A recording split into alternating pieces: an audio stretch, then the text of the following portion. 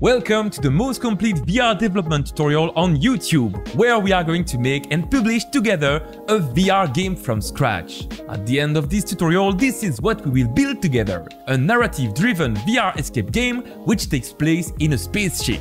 Basically, you are stuck in space because there is no more fuel. But one day you found a meteor which might contain something to save your crew.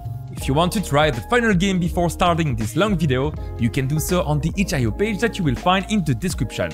This project used Unity with their own toolkit to make VR game, the Unity XR Interaction Toolkit. It works with all VR headsets, and the goal of this tutorial is to teach you in a fun way all the bases of making a VR game, like VR setup with custom hand animation, grabbing, throwing objects, button, wheel, lever, continuous movement, teleportation, climbing, and even more advanced subjects like optimizing and publishing the game. You can of course support my work on Patreon and get access to not only the source code of my project, but exclusive content. The link is in the description. Now, this tutorial brings together all the episodes of my Let's Make a VR Game series in one single video, which I hope will be a better way to follow along or jump to a particular part. I will also add timestamp in the timeline for the different part of the video. I'm Valem and this is Valem Tutorials, a YouTube channel dedicated to VR development. So feel free to like and subscribe to not miss the next video.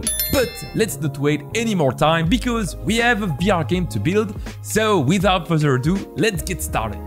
Okay, so let's get started with our game. So of course we need a version of Unity to make it. And the version that I'm going to use is 2022.3.7F1 LTS. LTS means long-term support, so choosing this type of version will make sure that it keeps on running correctly in the future update. So anyway, now you also want to make sure that you have both Android and Windows showing here. And if you don't, you can click here, then add module, select the Android build support with OpenGDK and Android SDK and click on install. Now, anyway, once everything is downloaded, you can go back to project, new project. And now let's give a name to our Unity project. I'm going to name mine Space Scrapper. That will be actually the name of our game. Then you can choose here a certain template. In my case, I'm going to select the 3D URP. Now, a little note here, there is also the VR core, which you can choose if you want to already have a VR setup made for your project. But in my case, I want to do this from scratch to show you every steps on the way. So let's select this one and click on Create Project. And you might need to click here on Install if you haven't done it before. But anyway, now the only thing to do is to wait a little bit. Okay, so here you go now. Unity is now set up, but now it's time to do this for VR. But before, let me just click here on Remove README Asset, as I don't want to see this again. Then on Proceed. Perfect. And now to enable VR, let's go to Edit, Project Settings, and down below, click on XR Plugin Management, and then on Install XR Plugin Management. Perfect. Now for the plugin providers, what we want is OpenXR. We can then click on Yes. Okay, here you go. So as you can see, the OpenXR is selected for our plugin providers, but it is only selected for Windows. So we need to make sure to do this as well for Android. And for this, let's select here this tab and click on OpenXR as well. Now, as you can see, there is a little warning icon next to OpenXR asking us to do a little bit more settings. And to fix this, we need to go to OpenXR. And as you can see, we should be able to see here the interaction profile list. And this is where we can set the headset that will be able to play our game. So for Windows, what we can do is basically select all of them. So Valve Index, HTC Vive, Reverb, Microsoft Motion. There you go. I'm just going not to select these two. And so let's do the same this time again for Android. But this time I want to support MetaQuest. So we need to enable here this little boolean. Then click on the plus button and select the Oculus Touch controller profile and the MetaQuest Touch controller profile. There you go. Now this way you should have a complete list of interaction profile, which will be the headset that can play your game. But as you can see, there is still a little warning button here. And if we click on it, we are going here to the project validation, which is an awesome tool that Unity has made to help us do all of the settings for VR correctly. And as you can see, in the case of Android, there are two little warnings that we can fix if we click on Fix All.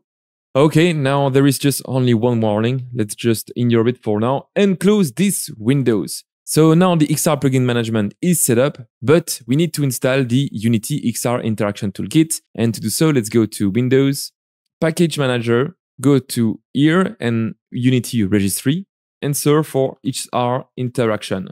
And you should see this one. So XR Interaction Toolkit version 2.4.3. So let's click here on install. There we go. Now it is installed. We can go to samples and here install the starter RSet by clicking on import. And there you go. Now at this point, everything should be ready to use VR in this project. So let's close this window and let's get started. So the first thing that we can do is basically remove the main camera as we are going to add our own VR camera. We can also remove the global volume because we don't want any post-processing for now. And what I'm going to do is simply create a plane by right-clicking, going to 3D Object, Plane. We can reset the position of the plane by going here and click on Reset.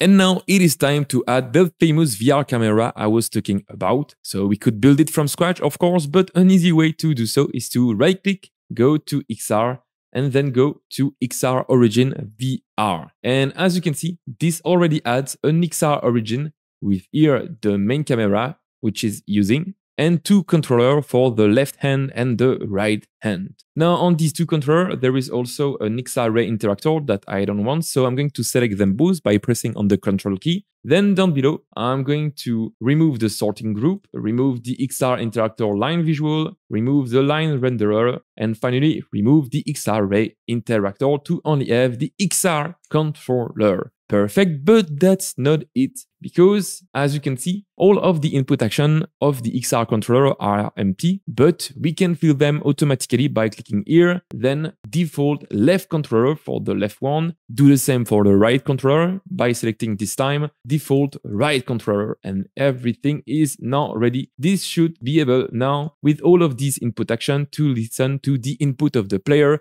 to move and use the controller. Now there is one last thing to enable, and I just seen that the XR origin is a bit far, so let's maybe recenter it by setting its position to 0, 0, 0. There we go. Now it is on the plane. Perfect. So depending on the type of VR game that you are making, you might want to track the floor or not. In the case of Space Creeper, the game that we are making, we want to take the floor position into consideration. So in the tracking origin mode, let's set it from not specified to floor. Beautiful. And now here, if the XR origin seems to float in the air, just make sure that here the pivot is not set to center, but to pivot. And as you can see now, everything should be great and you should be reassured that the XR origin is placed at the ground. So now let's see if VR is working by clicking on play. But first, make sure that you of course have a VR headset plugged to your PC. Now in my case, as you can see, I have a Quest 2, which is plugged to my PC using the Oculus Link. So basically, this makes it enable for me to test VR game on my desktop. But of course, this tutorial works for any VR headset. Now, you just have to make sure that if you want to test VR directly inside Unity, you of course need to be able to test VR game on the PC. And I will leave more documentation in the description below about Oculus Link and how to set it up if you want to learn more about it. But anyway, now it is time. Let's here set this Windows to maximize and click on play.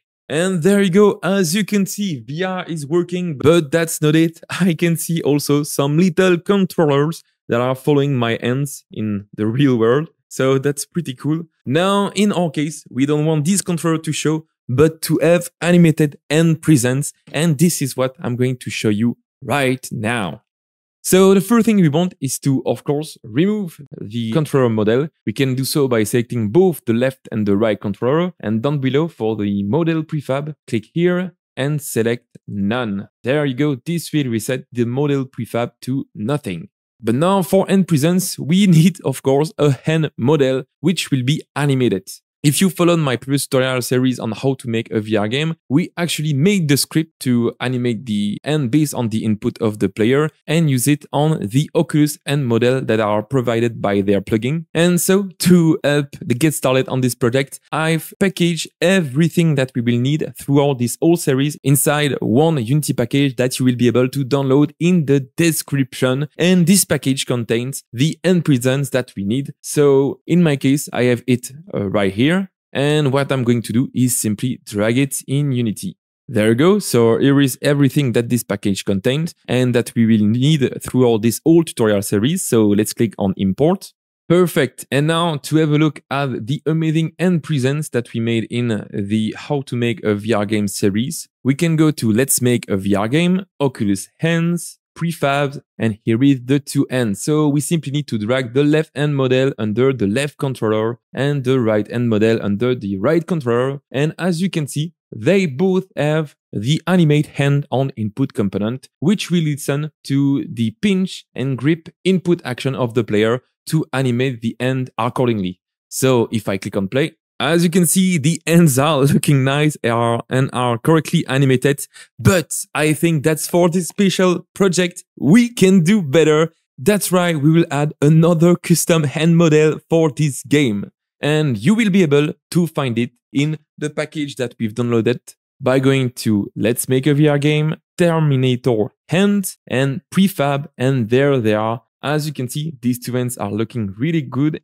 So I'm going to drag the left Terminator under the left controller and the right Terminator under the right controller. There you go. Now, as you can see, they seem to be correctly placed, but what you can do is actually use the standard left-hand model to better place any custom model that you have. So for example, for the left hand, I could basically move them a bit closer if I wanted, but everything looks good right there. But of course, these two custom hands are missing something. That's right. First, the animate hand on input, but also an animator to animate them. Okay, so what we can do is simply paste here the animate hand on input component on the other hand. So for this, let's right click, go to copy component, select the other hand, right click, pass component as new.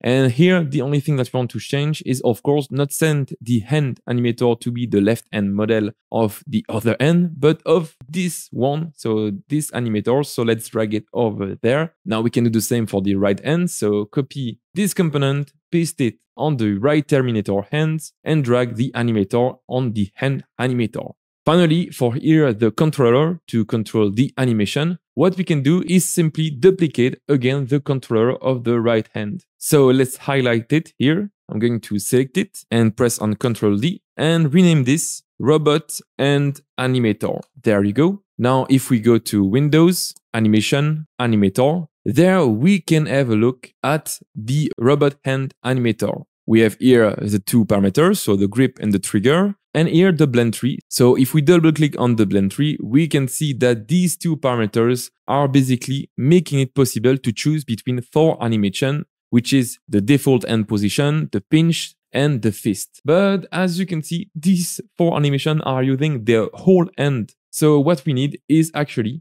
to replace them with animation on the new one. And fortunately for us, as you can see in the Terminator hand, we have a bunch of animation that we can use here. So for the default one, I'm going to use the open hand. For the pinch, the pinch. For the grip, without the pinch, here we can use the finger gun. And if the player press on the grip and on the trigger button as well, we can simply set it to the fist animation over there. So in other words, let's go here, drag the open hand on the first one. For the other, which is pinch, we want to set the pinch.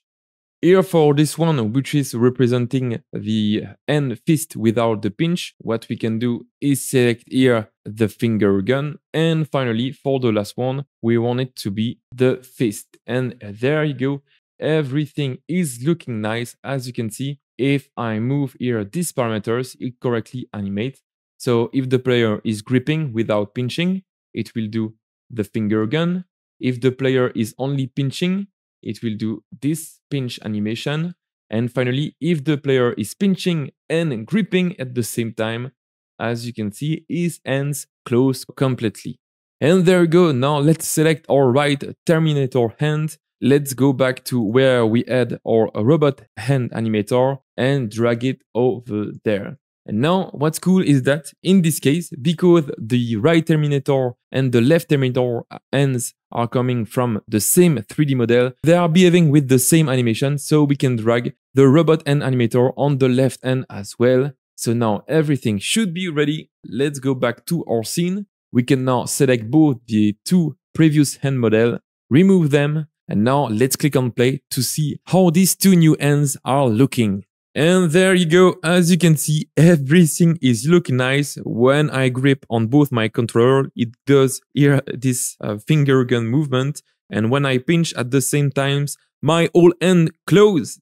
And as you can see, in a matter of a few parameters, we were able to easily transfer all of the animation properties from one hand model to another. Now on the side note here, if you don't have any animation on the end, what you can do is actually build the animation from scratch using the animation settings on Unity. So to do so, basically, you would have to here open the animation windows with Add Tap Animation. And here you could click and create a new clip and then set the correct position you want to assign for the animation on your right hand and use that on the blend tree. Now, a last fix that I want to show you is that I feel like the idle of the end is a bit too open in my case. So I found out that what we can do is go to the robot and animator, go into our blend tree. And now, as you can see, for the armature open hand, instead of setting its position to 0, 0, maybe setting it to -0.2 will help, because if the default value goes at 0, 0, it will kind of already add a certain distance from the open end and kind of, as you can see, already put the end into a better position, which is not too open and which I feel looks a bit better. So let's find out by clicking on play. There you go, guys. Congratulations, we managed to create a VR setup for our game to work with all VR headsets. But the coolest thing for me is this awesome custom end, which will look awesome on the game. Let's make a VR game together. And in this second episode, we are going to build the environment for our VR game. Okay, so for our 3D environment, we of course need some 3D model. Luckily for me, I found this awesome sci-fi modular pack, which is free on the asset store. So a big shout out to CarboozX for making this available for everyone for free. This is really amazing. And so to import it in our project, let's click on Add to My Assets. And there you go. Now we can click on Open in Unity. After downloading it, we can click then on Import to import it in our project.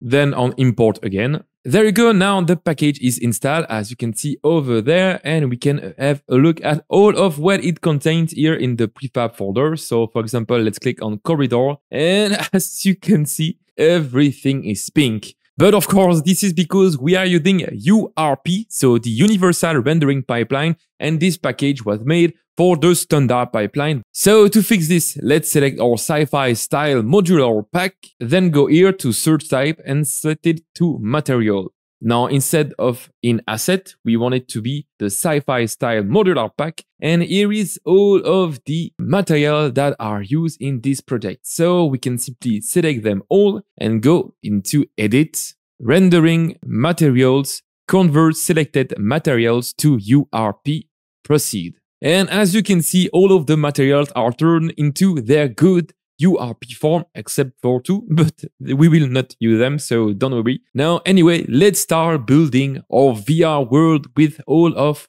the assets. Now, the first thing that I want is to go to corridor. We can remove here the research. And here we have a bunch of corridor that we can use. The one that I want for this project is this one, the corridor L, so we can simply drag it here in the hierarchy. There you go. Now I noticed something quite a bit odd in the materials again. As you can see, there are some weird dots. So we can actually fix this here by selecting one of the material, go into the base color material.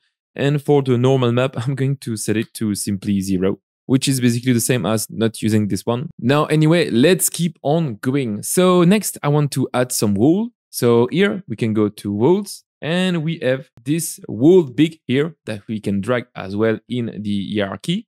There you go. Now we can move this wool directly with these arrows. But what we can do is also press on the control key to snap them to a certain value. So there you go. We can also rotate by pressing on E, pressing on control key and dragging it to do a snap rotation. There you go. Now it is rotate 19 degrees and I can put it close to the other and make sure that everything seems connected. And as you can see, everything seems good. Now I want to fill these two corners on the wall, and we can do so with another asset that we can search in Windows. And here select the window big corner far. So we can simply drag it here directly in the scene windows. We can rotate it 90 degrees and move it to the appropriate position. So this one seems good. Now I'm going to duplicate this game object by pressing on Ctrl D, rotate it a little bit, and do the same on the right side. There you go, everything is looking great. Now on this side, I don't want any wall, but I want a big door that the player will be able to open. So for this, let's go to doors. Here I have 3 types of doors. I think this door 2 is looking great, so let's drag it again. And as always, while maintaining the control key, let's move it to the good position. Perfect. Now I want to block this view. So to do so, I have here this window big blocker game object. So let's drag it again in our scene, rotate it and place it correctly. Beautiful. This is really an amazing asset. Now let's duplicate this game object, rotate it 180 degrees and put it on the side. As you can see, everything is starting to take shape now. This is looking really great. Now there is another room that I want to add here with kind of a control room for the ship to be navigated. So for this, I think it can be great if we go again to the prefab corridor and add one of these. So for example, the first one there, we can drag it to the side, rotate it 90 degrees. But here I don't want any ceiling on this one. So instead, I'm going to move this on the other side. And finally, let's take this corridor, duplicate it, put it to the top, rotate it 180 degrees. And instead of a floor, I want to use this as a ceiling. So let's move it like this. And there you go. It's looking great. As you can see, there is kind of Z fighting here, which is not perceivable by the player. So this is not a problem at the moment. Now, anyway, the last thing I want to do here for all of the main structure of our environment is add another room here. So I'm going to select here this corridor, so the I1, and drag it again in the scene, move it close to the place, rotate it 19 degrees and push it over there. We, of course, want to fill up all of these 2 spaces. So for this, an easy way to do so is to select the 2 windows blocker that we added previously, duplicate them and place them at the correct place, like so. Okay, so at this point, there is only one wall to make. And so for this one, I'm going to go in walls again, select here the glass panel and drag it over there. There you go. And finally, we can block here these 2 views, well, like we did earlier with the 2 window blocker by duplicating them all and place them next to it. And there you go, just like this, the main structure of our VR environment is made. So as you could see, this was a bit the same as redoing the same step, which is to use some part of the prefab and to move them to their correct position by snapping them with the control key. But of course, you need to think about the gameplay that you want to introduce in your game to create your VR environment. And this is something that I will show you next in a future video. Now, finally, to have something a bit more tied up here, I'm going to create an empty game object and call it our static environment. Beautiful. We can reset its position and drag all of the structural elements that we added inside. Now, at this point, feel free to improve the scene as much as you want. In my case, I want to add some props, of course, to make the whole environment feel a bit better. And so what we can do is go again in the modular pack, go to prefab, decorative element. And as you can see, there is a bunch to choose from. For example, there is a shelf that we can put over there. So let's drag it and put it on the side like this. There is this console windows that we can put on the side right there. And I want also to add a desk over there. So I'm going to go to tables. And here we have a desk and a desk without computer. So I'm going to select the second one and put it right there. And actually, I want to add another desk on the other side. So what we can do is the same. Drag here the desk, no computer, and put it in front of the window. Beautiful. I think that already with this simple element, the scene looks a bit more alive. You can add anything you want. Now, I think that some element that could already improve this is actually to add some pillar. And we can find them in the column folder here. So let's select here the column end and place them anywhere we want. And there you go. Our scene is starting to look great now. But of course, what's missing is to do some proper lighting. But first, what I want to improve is also the skybox, which is not really great. So in my case, in the Let's Make a VR Game folder that you should have imported from last episode, you can find in the texture here this 360 Milky Way panorama texture. Now, this is actually a texture that I found on this website. And now the big question is how to turn a panorama into a skybox. And to do so, let's go into Material here, right-click, Create, Material, and call it Milky Way Skybox. Beautiful. Now at the top, instead of the Universal Render Pipeline shader, what we want is search for Panoramic. There you go. We can finally go into our texture and drag inside the spherical texture or 360 panorama. Beautiful. As you can see, it seems to work. And now we can drag simply the materials that we created in the scene. And tada, as you can see, it is beautiful. Now everything is black, but we will fix that in a few seconds. Of course, feel free to change anything you want. For example, you can change here the rotation to maybe set the beautiful front here of this image behind the desk. You can also change the exposure, but in my case, I think I will leave it like this. Okay, so anyway, I think that everything is a bit dark right now, so why not improve the lighting of our scene? And to do so, we can add some light from the amazing sci-fi asset that we added. So let's go to prefab again, then on light. And one of the light that I really like is this one, the light corner blue, which will give a bluish vibe to our game. Let's drag one over there. We can add another one on the side by duplicating it. Beautiful. We can maybe place another one here. There you go. This looks great. With this, we've added some bluish point of light in our game, but I think we could already add another point line in the scene, quite in the middle, to kind of ambient everything. So to create a light from scratch, let's right-click in the hierarchy, go to lights and search for point light.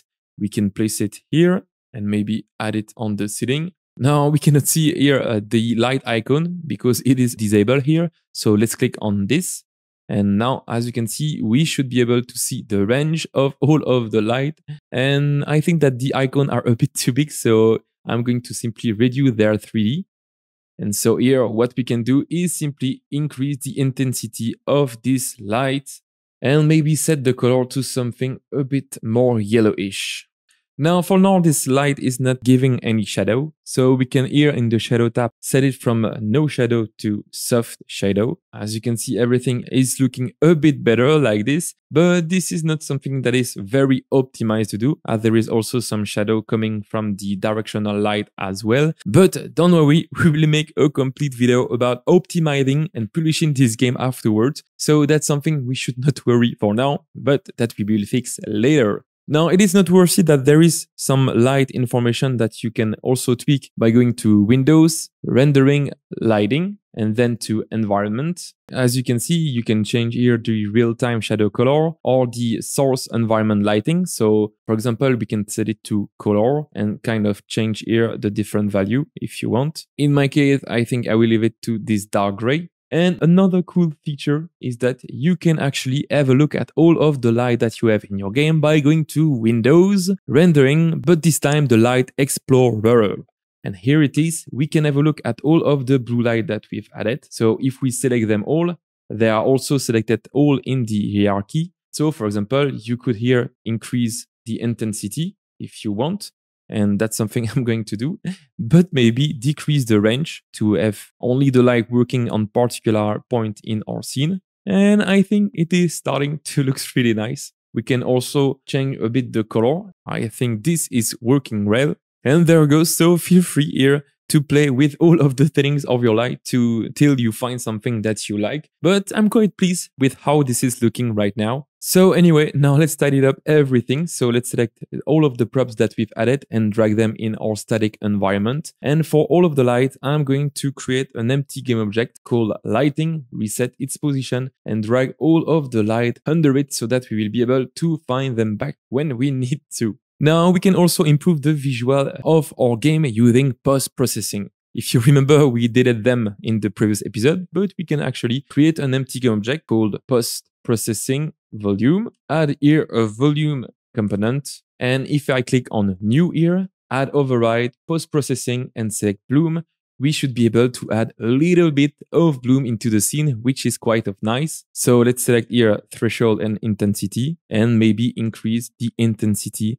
And as you can see, it is looking really beautiful. I really like the ambience now that we've made. Now, something weird is that apparently the bloom is not working here on the game view, but only on the scene view. So to fix this, you simply need to go to the main camera under the XR origin, and here on the post-processing, enable this value. And there it is. As you can see, it is working. Now, another cool things with the prefab from this package is that, as you can see, they come with some nice colliders that the player will be able to use throughout the game. So it means that we don't need here the plane, which add a mesh collider. So let's select it and press on delete. And now, the moment of truth. Let's click on play to find out if this works. Okay, and I can see the beautiful environment that we've made. And actually, the light is kind of reflecting on the hands, which is looking really great with all the bloom. But anyway, I don't know if you can see it in the video, but everything feels super big, like you can see from the desk. And so, unfortunately, we will need to scale everything down. Now, another technique that we can do to make the VR size of the player works is actually to, instead of scaling the world, scale the players up. But in my case, I don't particularly want to do this because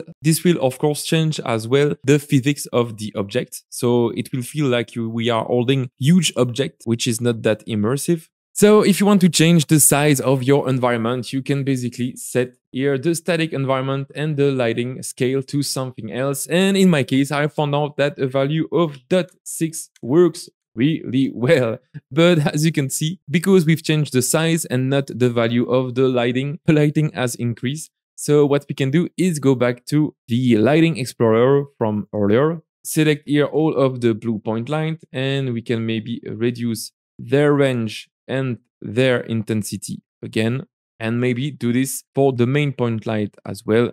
And there you go. Everything should be now looking better and feel better with the appropriate size for the player. But let's find out by clicking on play. And there you go. Everything is looking great. Congratulations, we managed to create a beautiful VR environment for our game.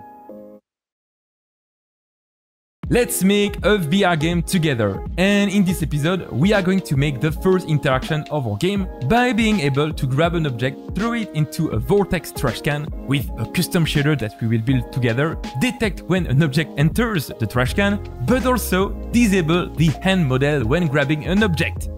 Okay, now that we've made our beautiful VR environment, let's create some interactable in the scene that the player will be able to grab and interact with, of course, to make everything feels more alive. Now, if we want to grab an object, you should already know how to do this from my tutorial series on how to make a VR game. You basically need two things: a grab interactable and a direct interactor. So, first, for the direct interactor, we need to add it under here the left or the right controller. And we can basically create an empty game object and add the direct interactor component. Or with the new version of the Unity XR toolkit, there are already some pre-made prefab that we can use. If we go to Samples, XR Interaction Toolkit, Starter Asset, Prefab, Interactor, and there it is. We can drag here the direct interactor under the left controller and the direct interactor under the right controller. Maybe rename the left one left direct interactor and the right one right direct interactor to better differentiate them. And there you go. Now everything should be ready. As you can see, they are using here this sphere collider with a radius of 0.2 to be able to detect an object and grab it. But I think 0.2 is a bit too much, so let's delete them both and instead set them to something a bit smaller, like 0.07. Yeah, this should be good. So now that we have an interactor, we of course need an interactable. So let's see, if we go to the Sci-Fi Modular Pack, Prefab, Extended Primitive, we have here a beautiful cube. So let's maybe drag it here and scale it down, put it on top of our desk, and let's see if we can grab this cube. Now, as you can see, there is already a box collider on the cube, which is great. but what we need is a Hexagrab interactable. There you go, can select and press on enter, and as you can see, it has automatically added a rigid body which is necessary to move and grab the object. Now already, if we click on play, if we put one of the end through the cube and press on the grip button, as you can see, the cube snaps to the position of the thumb and we can now move and grab it. This is really cool. Now, something that I want to improve for this grabbing mechanism is first the snapping. So I don't want the cube to snap on the thumb. I want to keep the initial offset. Before, to make this, we had to kind of replace the Hexagrab interactable with a custom script. But now, as you can see, there is this use dynamic attach parameters that we can enable. And with it, we can keep the initial offset between the interactable and the interactor when we grab it. Let me show you.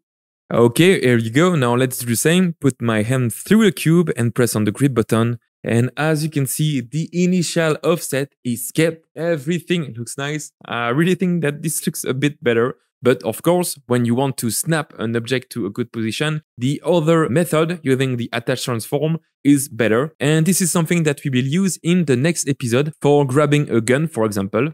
Now, anyway, another issue is that, as you can see, the cube can pass through the table. And this is because the movement of the cube is not using the physics property of the rigid body. So to actually fix this, what we can do is here on the Hexagrab interactable, set the movement type from instantaneous to velocity tracking. And this should fix the issue. And now if I click on play, as you can see, this is beautiful. The cube does not pass through the table, as you can see. But sometimes the movement feels not precise. This is not something that can be seen on video. But yeah, for example, as you can see, sometimes the mesh can pass through the table. So it means that the physics is not properly working on all of the frame.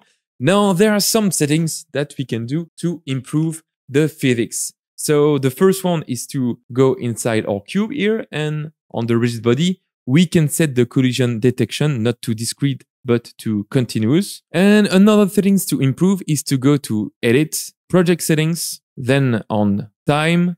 And here the fixed time step is set here to 0.02. Now on PC, this game turns into 90 frames per second. So we can actually change the fixed time step to 1 divided by 90, which is 0.0111. Perfect. Or what we can do is go in the physics tab, and here we can increase some of its parameters. For example, the default solver iteration, we can set it to maybe 15. And in the solver type, we can set it to temporal gauss saddle. And these are, for example, two settings that can improve the physics accuracy of your game. And let me show you if we click on play. Now I can grab the cube, and as you can see, the movement is way more precise. The mesh does not pass through the table anymore, and everything is working well. So we successfully improved the physics of our game. Congratulations. But of course, this kind of improvement takes an optimization cost, of course, and that's something that we will discuss later on. But for now, let's keep it this way, and let's keep on moving with our interaction in this game. Okay, so now that we have a cube that we can grab, I want maybe to keep this cube and place it on the side. It will be fun for the player to kind of play with the stack of cube if we want. We can even put some on the shelf right there. Beautiful. I think that adding this kind of element that are interactable can really improve the immersion of the player. But now that we can grab an object, I want to use this interaction for one of the first things that the player should do in the game. And that's something that will be understood better in a future episode when the whole picture of the game will be shown to you guys. But basically, the first step that I want the player to do is to take a little rock that falls on his desk and be able to throw it in a trash can. So to do so, let's go to Let's Make a VR Game, prefab. And there, as you can see, there is a space waste ball that we can drag over there. Beautiful. We can add a component, so a mesh collider, and then add the Hexagrab interactable to be able to grab this cube. But there is a little issue, and this issue is that mesh colliders are not supported for rigid body. It needs to be a convex mesh collider. So we need to enable this here. And as you can see, this has basically made this mesh, well, convex, which means that if you take any point inside this object, the line that goes between these 2 points is contained inside this convex hull. Now, anyway, with this, we should be able to grab this space waste ball. So to throw it into a garbage can, I'm going to select now the trash can that is over there and put it on the side like this. We can maybe increase the size and put it right there. Beautiful. This is a beautiful space trash can. Now, anyway, in this case, I also want to add a mesh collider. There you go. But as we don't want to grab the trash can, we only want to have a good collision with it.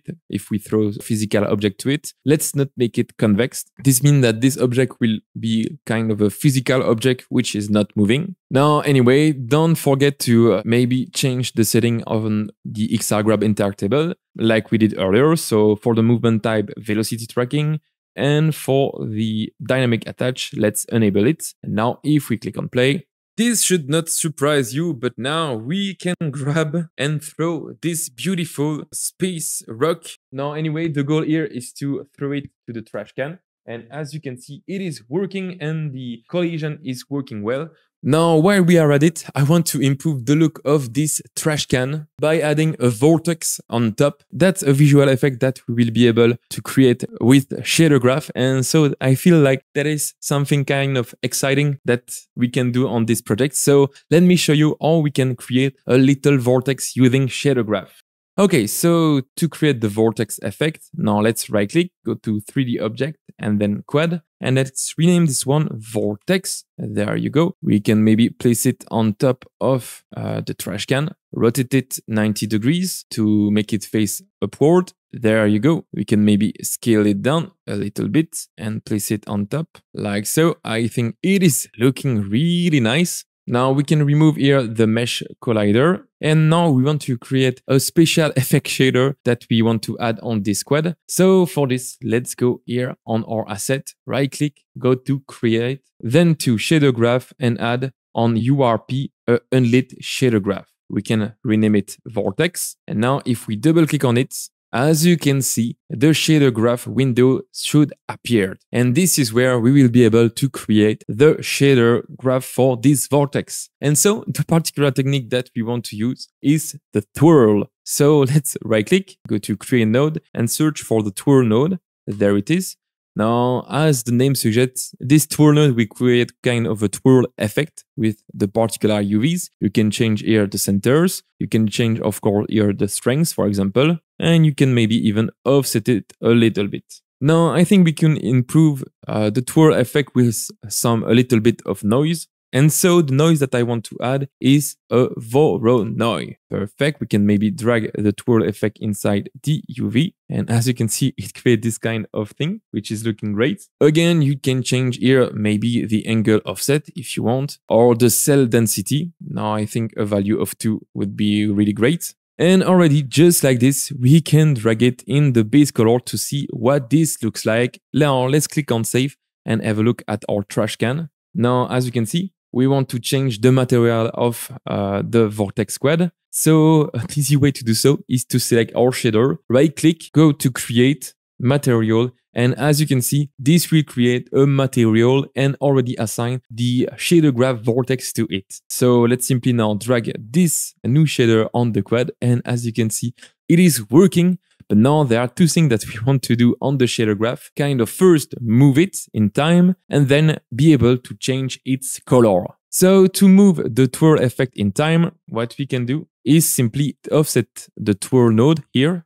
So for this, let's right click, create node and search for time. We could, of course, directly drag here the time inside the offset, but something we can do is also be able to tweak the moving speed of the vortex. So for this, I'm going to create a new node, float, and I'm going to right click and convert it into a property. We can change it to speed. There you go. And then we can create a new node of multiply and multiply this speed by the time so that the bigger the speed, the higher the offset it will apply on the twirl. So now if we save and go back to Unity, there you go, nothing is moving now. But if we go here and increase the speed, as you can see, it is moving, but kind of weirdly. And this is because this effect is not updating every frame. And to do so, we can go at the top and click here on always refresh. And as you can see, now it is beautiful. We can see this effect into action. It is really cool.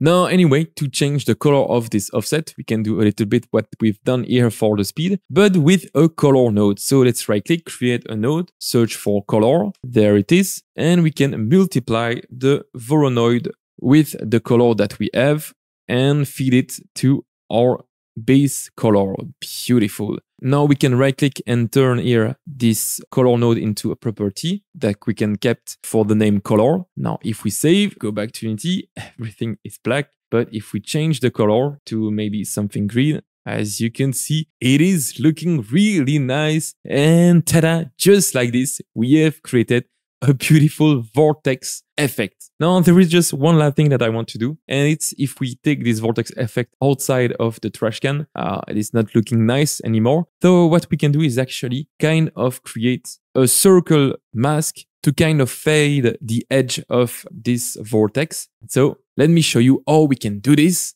by going to Vortex. Then here on the graph inspector, go to graph setting, and for the surface type, set it to transparent. Now, as you can see, we have a new component, which is alpha. And so we will be able to use an alpha mask on this shader. So let's right click, create a node. And for this, search for a sample texture 2D. There it is. And now we can simply set this sample texture in the alpha value. And here for the texture that we want to set, we can set it as a parameter in the shader, or automatically set here the default particle, which will, as you can see, fade the quad on the edge because the color is black. And as the color is black, it will be taken as a maximal transparency value. Now let's save and have a look at how it is looking in the game. And there you go. As you can see, it's looking great, but it's kind of transparent. So this is a bit annoying. Now we can tweak this issue by actually changing kind of the transparency value on the mask. And we can do so by right-clicking, creating a float node and multiplying the value of the sample texture by this float before linking to the alpha component here. Now let's turn this float into a property that I will call alpha. And now if we save, go back to Unity, it is completely transparent now. But if we increase the alpha value, as you can see, it is now working better. Now, of course, feel free to tweak this shader as much as you'd like. You can, of course, change the alpha mask to have something different. But now we are almost done with the first interaction of our game, which is, if you remember, throw the space waste into the trash can. The only thing that I want to make sure is to check if the player has been able to throw it into the trash can. And for this, I'm going to select here our trash can, right click, go to 3D object,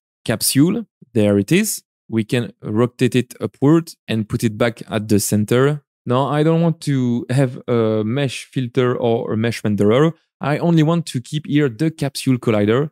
And what I'm going to do is set the capsule collider to isTrigger equals true. And this way, with a script, I will be able to check if an object has reached the inside of the trash can. In our case, it will be the space waste. So for this, let's click on Add Component and add a new component called Trigger Zone. Now let's double click on this script to open it. Okay, so to check that something has entered, a trigger collider is actually not very complicated. So actually, we can remove here both the start and the update function, and we can check that in the onTriggerEnter function. Now, with this function, I'm going to create two public variables, a public string target tag and a public Unity event. Oh, and for adding a Unity event, we actually need to go at the top and add a Unity engine.event namespace. There you go. And so the Unity event will take as a parameter a game object, and we can call this Unity event onEnterEvent. And now, if the tag of this game object is equals to our target tag, it means that we can trigger the onEnterEvent with here the game object that has entered. Beautiful. And so, as you can see, this is a very simple script, but that is super handy because it can basically tell you all the time when something, so a rigid body, has entered a collider, so a particular zone in the game. Okay, so with this trigger zone, we can set a particular tag, which will only make it happen on the object that have this tag. So for example, if we select here our space way small, we can go at the top and set the tag to meteor. Now, if you don't see this tag, you can click on add tag, then on the plus button, and write basically any tag that you want. Now, anyway, here I'm going to simply set the space way small to meteor. And what we can do is on the capsule collider on the trigger zone, set the target tag to be meteor. So in the case that the meteor has entered, we can actually disable it. Now, to disable the meteor that has reached the inside of the trash can, I'm going to create a new component called trash can. And inside this component, I want to add just one function, which will be called inside trash. And that will take as a parameter a game object that we call GO and simply do go.selective false. So this will simply disable any game object that is inside the trash. And so the last thing we need to do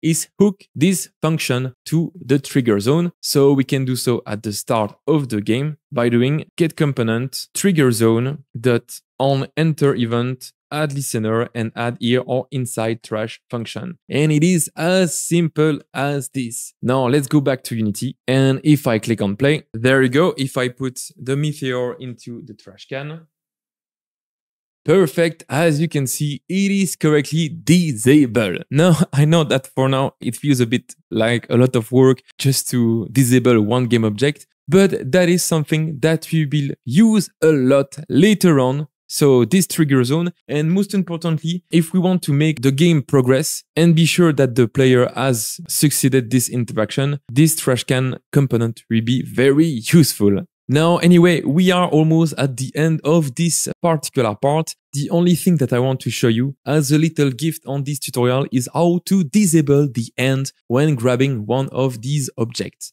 Now, I want to make this because, as you can see, when I try to grab one of the objects, the hand is kind of weirdly placed. And so an easy way to fix this is to simply disable the hand. Now, of course, you can do something a bit more precise with it and kind of create a hand grab pose. And I've previously made a tutorials series about this exact feature on my YouTube channel, Valem Tutorials. So feel free to go and watch it if you want to implement it. But in my case, I will simply disable the hand that is grabbing the cube. So let me show you how to do this to conclude these tutorials. So if we select, for example, one of the interactable, let's click on add component and create a disable grabbing hand model component. There you go. Let's double click on the script to open it.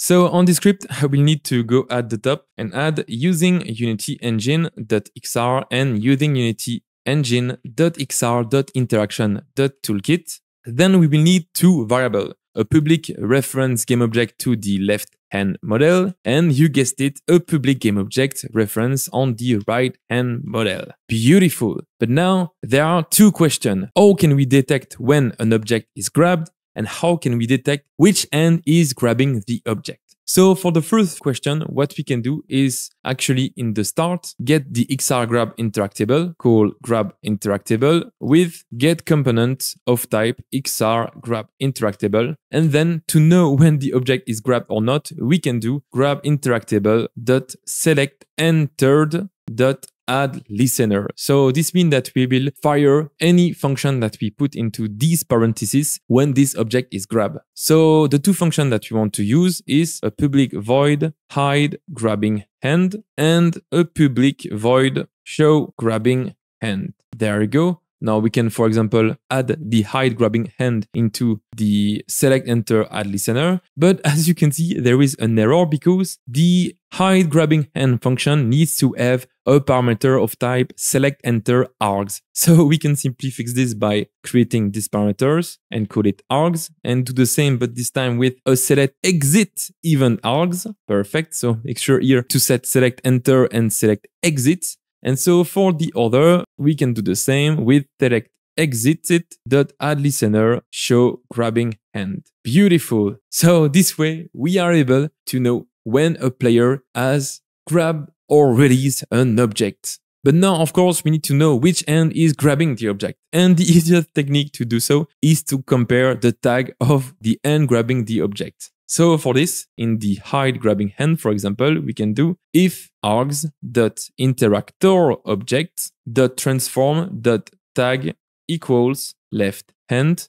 And if the tag of the interactor is left hand, we can then hide the left hand model. Now, else if the tag of the grabbing hand is not the left hand, but the right hand, I guess you see me coming with this one, we can simply set the right hand model to false. And there you go, this is how we can simply check which hand is grabbing the object. Now we can simply copy all of these lines, put them in the show grabbing hand, and instead of false here, write true. Beautiful. And there you go, just like this, I think our script is ready. We can save and go back to Unity. Now, the last thing we would want to do is simply go to our left terminator hand that we added in the first episode and add it as the left hand model and do the same for the right hand model. Beautiful. Now, the last thing we want to do is make sure that the left hand and the right hand tag are set properly. To do so, we can go at the top and set here the left controller to the left hand tag. So let's click on add tag, click on plus and create a left hand tag. There you go. We can already create maybe the right hand tag as well. And we can simply now set the left controller tag for left hand and the right controller tag to right hand. But now if we click on play, let's see if this works. And as you can see, it doesn't. The hands keep showing. And the reason is actually that we've set the tag on the left controller and the right controller, but not on the interactor, which is, as you can see, the value that is used inside our script. So there is two ways to fix this. You can actually check the parent tag on the script, or another way is to simply go into the left direct interactor and set this game object to be the left hand tag and the right direct interactor to be the right hand tag. And there you go. Now this way, the interactor as well as the controller will be correctly set to the good tag. Now let's try this by clicking on play. And there you go. As you can see, it is working. My hands correctly disappear when I grab the object, which feels a little bit more immersive because the hand is no more really placed. And as you can see, this works really great even if I'm kind of switching hands while grabbing the object. Let's make a VR game together. And in this new episode, we are going to make a pistol that we can grab and use to break objects into little pieces. Okay, so let's work on the gun for our game. So if we go to the Let's Make a VR Game folder that you should have while installing the Unity package that I've sent you on the first episode, you should go to then Prefab and see here this beautiful sci-fi pistol. Now we can drag it in the scene. There it is. Now again, as the same for the Meteor, we want to be able to grab this sci-fi pistol. Now, as you can see, there are already some colliders in the children. So what's left is to go on its parent and add a XR grab interactable. Now, as always, this has also added a rigid body, but this is very important. As the collider are not inside the same game object of the XR grab interactable, you need to add them here in the colliders list. So we can simply drag here the base and finally the handle. And there is the two box collider that will be used to grab this pistol. Now remember that by default, we are with the XR grab interactable, we can snap the object into a particular position on your hand. Now, of course, you can tweak this particular position. And so in the case of this gun, what we can do is right click, create an empty called attach transform. And we can drag this attach transform here on the attach transform parameters of the XR grab interactable. Now let's click on play to see how this looks. Okay, so here you go. As you can see, when I grab the pistol, well, it snaps, but it's not the good position. So an easy fix is actually to, while we play, you can unmaximize the windows and you can change here the attach transform position to what you want. Now, strangely, with previous version of the Unity XR interaction toolkit, you could kind of update it right away, so change here the position and it would change the position of the gun directly. But I don't know why it's not working anymore. So basically the only technique that works is like you need to kind of release and re-grab the gun kind of quickly to make it work. But I mean, it's working. Now here you can play with the setting as much as you want, and I think I found something that I feel looks good. So now that it is ready, we can simply right click, copy, component, leave play mode, and pass the component back to the attach transform. And now if I click on play, the gun always snaps to the correct position on the right hand. And as you can see, it apparently does not work on the left hand. Now, that's something that we actually fixed in my tutorial series on how to make a VR game. And I will just leave a link to you for the people who want to fix the attach transform issue on the left hand by making your own XR grab interactable to attach transform component. But a fix that we can do is actually set here the X value on the attach transform to 0. And basically with this, the attach transform will work on both ends as well, but will be restricted on the X position. And there you go. As you can see, the position is now correct on both and is kind of looking great. So that's nice. Well, the ends is always not positioned very well on this gun. So what we can do is maybe improve this by adding the disabling end component that we added on the rock earlier in the previous episode. So let's go at the top and add a disable grabbing hand model. We can then drag here our left terminator hand for the left hand and our right terminator hand for the right hand. And there you go. Now it should disable the hand grabbing the pistol. Okay, next we of course want to be able to fire something with this gun. Now to do so, let's click on add component and create another component called Meteor Pistol, which will handle this job.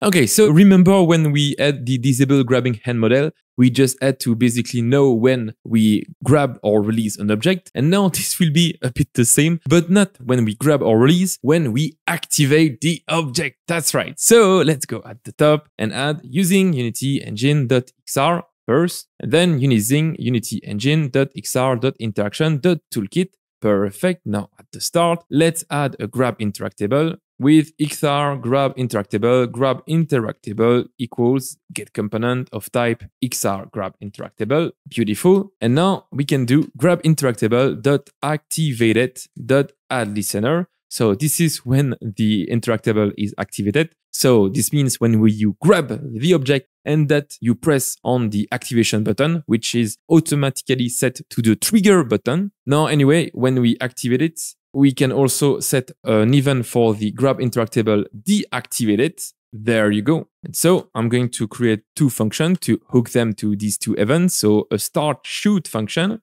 and a public void stop shoot function.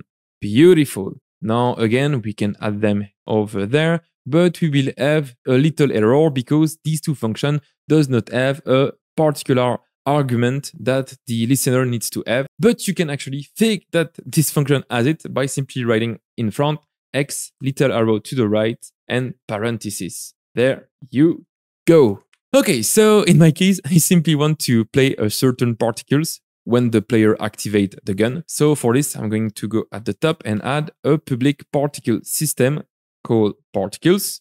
And when we start shooting, I want to do particles.play. But when we stop shooting, we want to do particles.stop. There you go. Now, doing simply particle.stop will not work because we also want to stop emitting and clear all of the particles that are in the air. And we can do so with true particle system stop behavior dot stop emitting and clear. So this will really stop every particle that are in the air and make sure that all of them disappeared. Okay, here you go. Now we can save and go back to Unity. Of course, what's missing is the particles that you will be able to find in the prefab folder under the Let's Make a VR Game. And here they are. We can drag them in the scene. And as you can see, these are some beautiful red circle particles, which I made in preparation of these tutorials. And yeah, I'm quite happy of how they look. Now, anyway, we can drag them under the sci-fi pistol. We can maybe reset its position and try to make the top ear came out of this position. There you go. It looks nice. You can, of course, change the size of this by changing the size of the object. As you can see, you can make them go a bit less far with this setting right there. But I think they look just great like this. So anyway, now let's save, go to our Meteor Pistol. And what I want to do is drag the particle system that we added over there. Oh, and something important is that we want this particle to not play at the start. So make sure here to have here the play on awake disabled, but it should be the case by default. Now, anyway, let's click on play to see if this works. Okay, here we go. So first thing first, you can see that if I grab the end, my end disappear. But now what happens if I press on the trigger button? And ta-da, as you can see, it is working. This is beautiful. We have successfully managed to activate the particle and stop them correctly. I really like this effect a lot. But now is the next big part of these tutorials, because we have now a gun that can snap to our hand. We are able to activate it, but we want to use this activation to break a big rock. So the first thing we want to do is, of course, be able to break something. And the second thing is to trigger this break behavior with the gun. Now, to break something, we want to go to the prefab. And then, as you can see, there is a space waste breakable that we can drag here, which is basically a bigger rock than the other. Now, we want to be able to grab this rock, so I'm going to add a mesh collider, set it to convex, add the XR grab interactable. We can again send the movement type to velocity tracking. I'm going also to select the previous rock, copy the disable grabbing hand model, and paste it on this game object as well. Beautiful. But now, as you can see, as a children of the space waste breakable, there are 4 elements. And these are 4 elements that are basically the same model of their parents, but just part of it. So it's just the same rock, but break into pieces. So basically, the idea now is to kind of fake the break of this object by simply disabling the parent and enabling all of the children. Oh, and by the way, something that we can do beforehand is, of course, be able also to grab the broken part of the space waste. So I'm going to select them all, click on Add Component, Mesh Collider, Convex, XR grab interactable, velocity tracking, and use dynamic attach. There you go. We can also pass the disable grabbing hand model component. Okay, phew. Now let's go to its parents and create the famous breakable component by clicking on Add Component, Breakable, and open the script in Visual Studio. Okay, so to disable the parent and enable the children, it's not really complicated. We can simply create a public list of game object, which I will call breakable pieces. There you go. And at the start, we can make sure to disable them all. So we can browse this list. And for each of the item inside the breakable pieces, do item.setActive false. Perfect. And now I'm going to create a new public void function called break. Now inside this function, we can do basically the opposite of this. So a for each loop on our breakable pieces, but this time do item.setActive true. And finally, we want also to set the parent to false. So let's do GameObject setActive false here. But there is quite a little issue doing this because all of these breakable pieces are a child of, well, a parent that we disable. Well, they will be disabled as well. So we can actually fix this by setting the parent of all of the pieces to null. So to do so, we can simply do item.transform.parent equal null. Now, this is really great. And there you go. That's basically it. We can now save and go back to Unity. And there you go. Now, what's left is to drag all of the breakable pieces there. An easy way to do so is to lock the windows, select all the part and drag there over there. We can then unlock the window again and go back to the breakable. And now to trigger this breakable function with our pistol, we can reopen the Meteor pistol component. And we will need to use a raycast to be able to trigger the break function. So to do so, I'm going to add a bunch of variables at the top. First, a layer mask, which will be the layer that will be used for our raycast. Finally, we want to add a shoot source, which will be the starting point of the raycast, a public float called distance, which will be the maximum distance of our raycast. And there you go. Now I'm going to create down below a new void function called raycast check. Beautiful. Now inside this raycast check function, we can do raycast hit and call the physics.raycast function, which will go at the start of the shoot source position in the shoot source.forward direction, and which will have as a output the raycast hit that is called hit. And finally, the two last parameters are the distance and the layer mask. Beautiful. Now we can check that we have hit something by simply writing bool as hit in front of the physics raycast. And if we have hit something, we can actually trigger the break function with hit.transform.GameObject send message break. So here make sure that the break string value is the same as the break function name. Now, anyway, the last parameter we want is to set that we don't require a reserver with this send message. So let's do send message option dot don't require reserver. And there you go. The only thing we need is to, of course, do the raycast check. So we can add it simply in the update function. But there is an issue with this, is that we only want to check the raycast when the player is activating the particle system. So to fix this, I'm going to add at the top a private bool called rayActivate and set it initially to false. And what we can do is set the rayActivate to true when we start shooting and to false when we stop shooting. And now if rayActivate, we can do the raycast check. Beautiful. Now let's save and go back to Unity. And now here is the moment of truth. Let's see if we can break this big meteor with the firing of the gun. Okay, but of course, before testing our game, we need to set up the shoot source here and of course the layer mask. Now for the layer mask, we can set it to basically everything.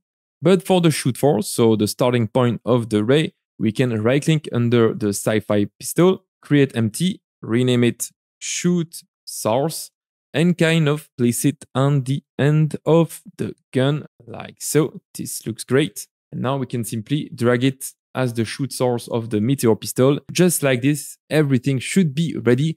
Let's see if we can break this big rock into pieces with our gun. Okay, so for now, I can still grab the gun. I can fire the particle system, but now let's point it at the rock. And wow, as you can see, it is working. And it has correctly break the rock into little pieces. And what's really fun is that you can actually keep on grabbing all of the little pieces and kind of throw them to the garbage can as well. So now everything is working well. Congratulations. But there is something more that I want to do. The first thing is that, as you can see, there was a little issue with the material of one of the pieces, which is the energy pieces. So let me just right click in the asset, create material, call this energy, and maybe just set it to a blue color and even increase the emission to blue. We can then drag this new energy material into the missing material of this little cube. I hope this will fix it and we can have a better look at it. It looks great. And now anyway, the second thing that I want to fix is that I felt like this big rock was kind of breaked too easily. So a thing that we can do is actually check a couple of frames to know if we can break something. To do so, I'm going to select here this rock and we can do this very easily. We can add at the top a public float called time to break and set it to maybe 2 seconds and add a private float timer. And basically, when we call the break function, we can kind of increase the timer with time.delta_time. And if the timer is bigger than the time to break, then it is at this moment that we can call the rest of the function to break into pieces the big bug. Okay, so now let's save and click on play. And now let's see if it takes more time to break the rock. Okay, so I can still grab the pistol. I can still shoot on both ends. And if I press it on the rock for more than 2 seconds, it works perfectly. So congratulations. And as you can see, all the pieces are still interactable. So we've managed to finish the shooting pistol mechanism. Let's make a VR game together, and in this new episode we are going to learn how we can let the player move freely in our VR world with continuous movement, turn and teleportation. Okay, so here we are where we were left at the end of last episode. So if you remember, in the previous video we were able to destroy this meteoroid with the gun over there, and what this has made is spawn this little energy cube. And so, spoiler alert, one of the next interactions that we will be able to make is to analyze this little cube by moving it somewhere else in the scene right there. But unfortunately, to go from this point where the player is currently to another place in the scene, it is a bit far for the player to simply walk. So what we can do is, of course, use one of VR main locomotion system.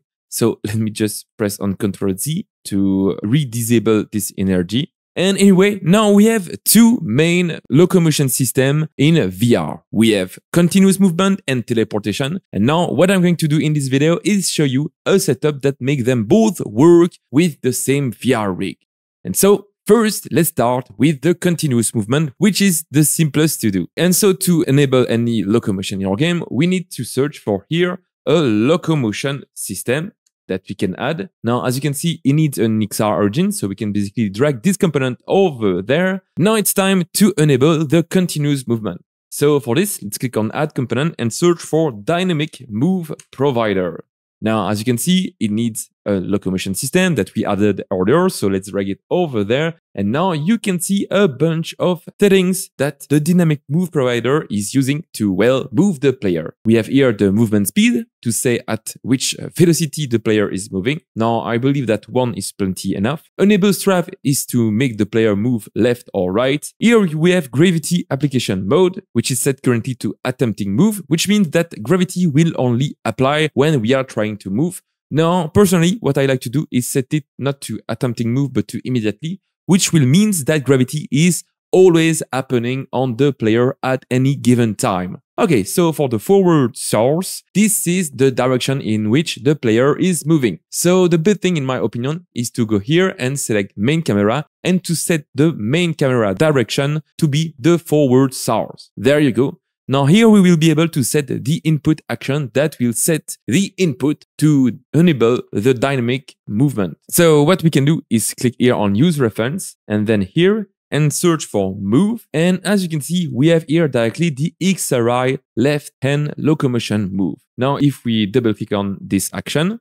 here is the list of our action. And as you can see, if we go down below, we can have a look at the action that is assigned for the move input action, which is, in our case, the primary 2D axis, so the left thumbstick. So, of course, if you want to use another action to move the player, you can do so here, but I think that by default, it is pretty great to have the left thumbstick working for this movement. Now, anyway, we could also do the same for the right hand, but I particularly like to reserve the right hand to rotate and the left hand to move with the joystick.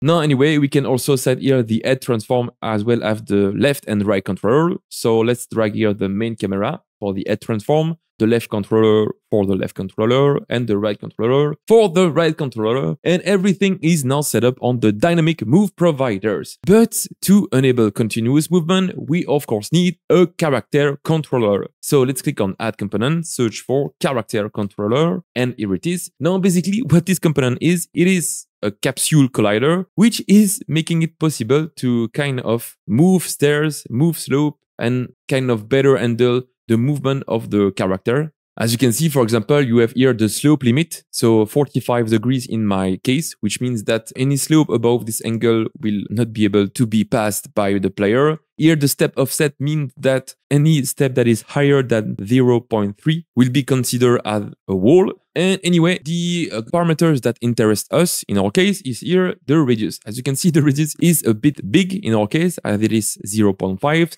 So let's set it instead to 0.1. Perfect. Now for the height, let's set it to 1.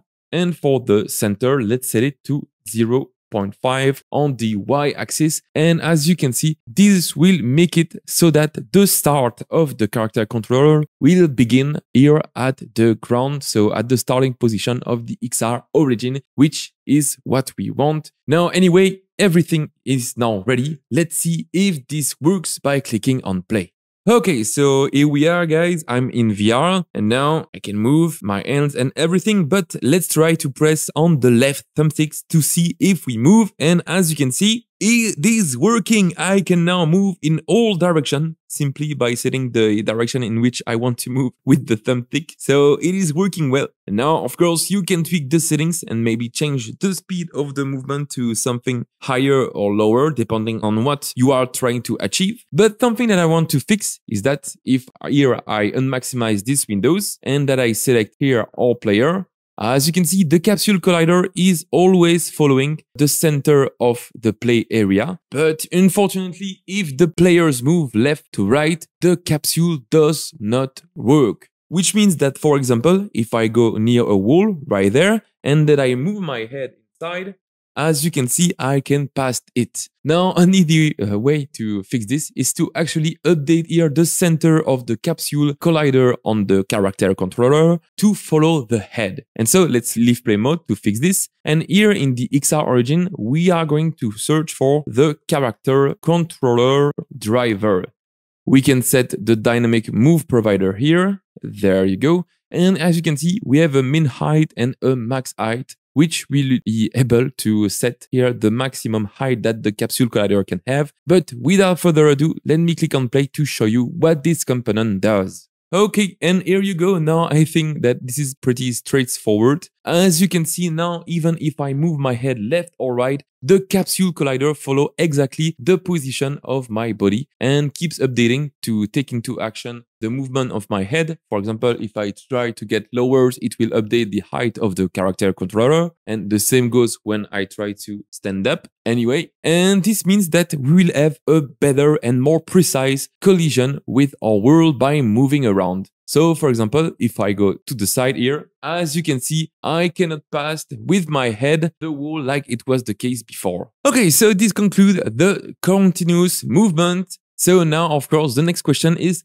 how can we use something similar, not to move, but to turn? And so we have two ways of doing this. We have the continuous turn and the snap turn, which basically does the same, but instead of doing a continuous movement, we'll turn the player directly to a certain amount of degrees, like a quarter of turn, for example. Now, these are basically really easy to set up. So, for example, for the continuous turn, let's click on Add Component and search for Continuous Turn Provider Action Based. There it is. We can drag the locomotion system again here. There is the turn speed over there, and we can set the input action like earlier. So, in my case, I want to click on Use Reference here and search on Right Turn. And there it is. We have the right hand locomotion turn. And now, as you can see, if I go to the input action, you can see that this uses the right touchpad on the right controller. Now, anyway, you can do something similar for the snap turn by adding not a continuous turn provider, but a snap turn provider. There it is. Again, let's drag the locomotion system here. We have the turn amount, which has the rotation degrees that will be applied to rotate the players. And we can set again the same input action by going here and do snap turn on the right hand. There you go. And now basically you can choose which turn type you want to add for a player, continuous or snap. In my case, so this is just a personal preference, I just prefer to use the continuous turn provider. I don't know why. So in my case, I will simply disable this one. But you can, of course, let the player choose which turn system he wants to use in a menu. And that's something that we can, of course, talk a little bit later in this tutorial series. Now, anyway, let me click on play to find out if we can, of course, turn with the right touchpad. And there you go. As you can see, in a matter of a few seconds, we are now able to move around our beautiful scene and even turn with both joysticks. This is really great. And just to give you kind of an example on the other turn method, if I go now to the XR origin and disable the continuous to enable the snap, now there you go. I should be able to rotate a quarter of a turn every time that I press on the touchpad. And as you can see, this is working well as well.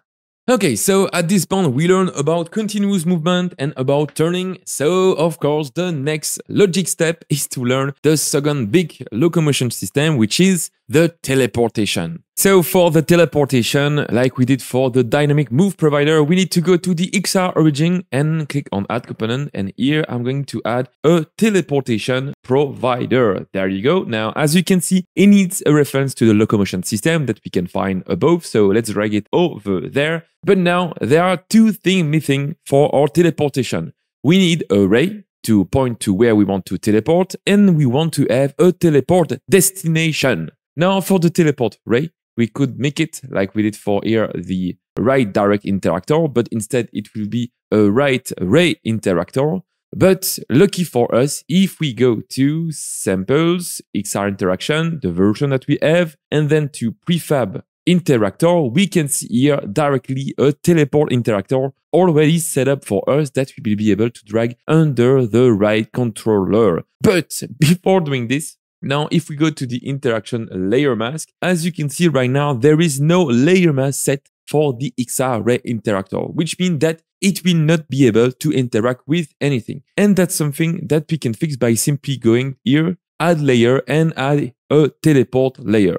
Now, by default, the XR interaction toolkit really likes you to put a teleport layer here on the 31 used layer. And you can actually find this if we go to Edit, Project Settings, then on XR Plugin Management, Project Validation.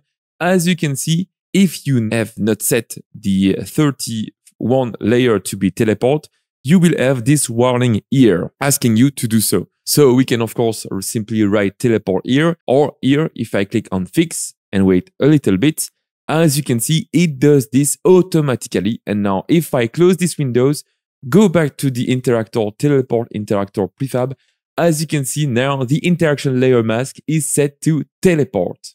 So perfect. Now we can simply drag it under the right controller, and I'm going to rename it right teleport interactor. There you go. Now let's click on play to find out what this looks like. Okay, here you go. So apparently it is working because we now have a red ray coming out of our right hand. But of course the ray is red because there is no teleport destination that we can point to. So let's see how we can fix this. Okay, so there are basically two teleport destinations that we can make, the teleportation anchor and the teleportation area.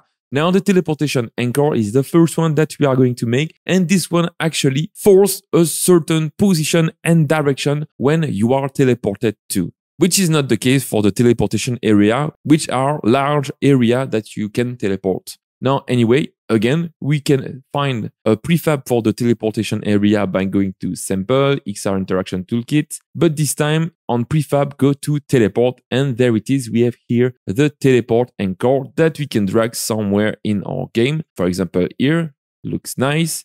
And now let's click on play to see what this looks like. And there you go. This exactly shows what I told you about just a minute ago.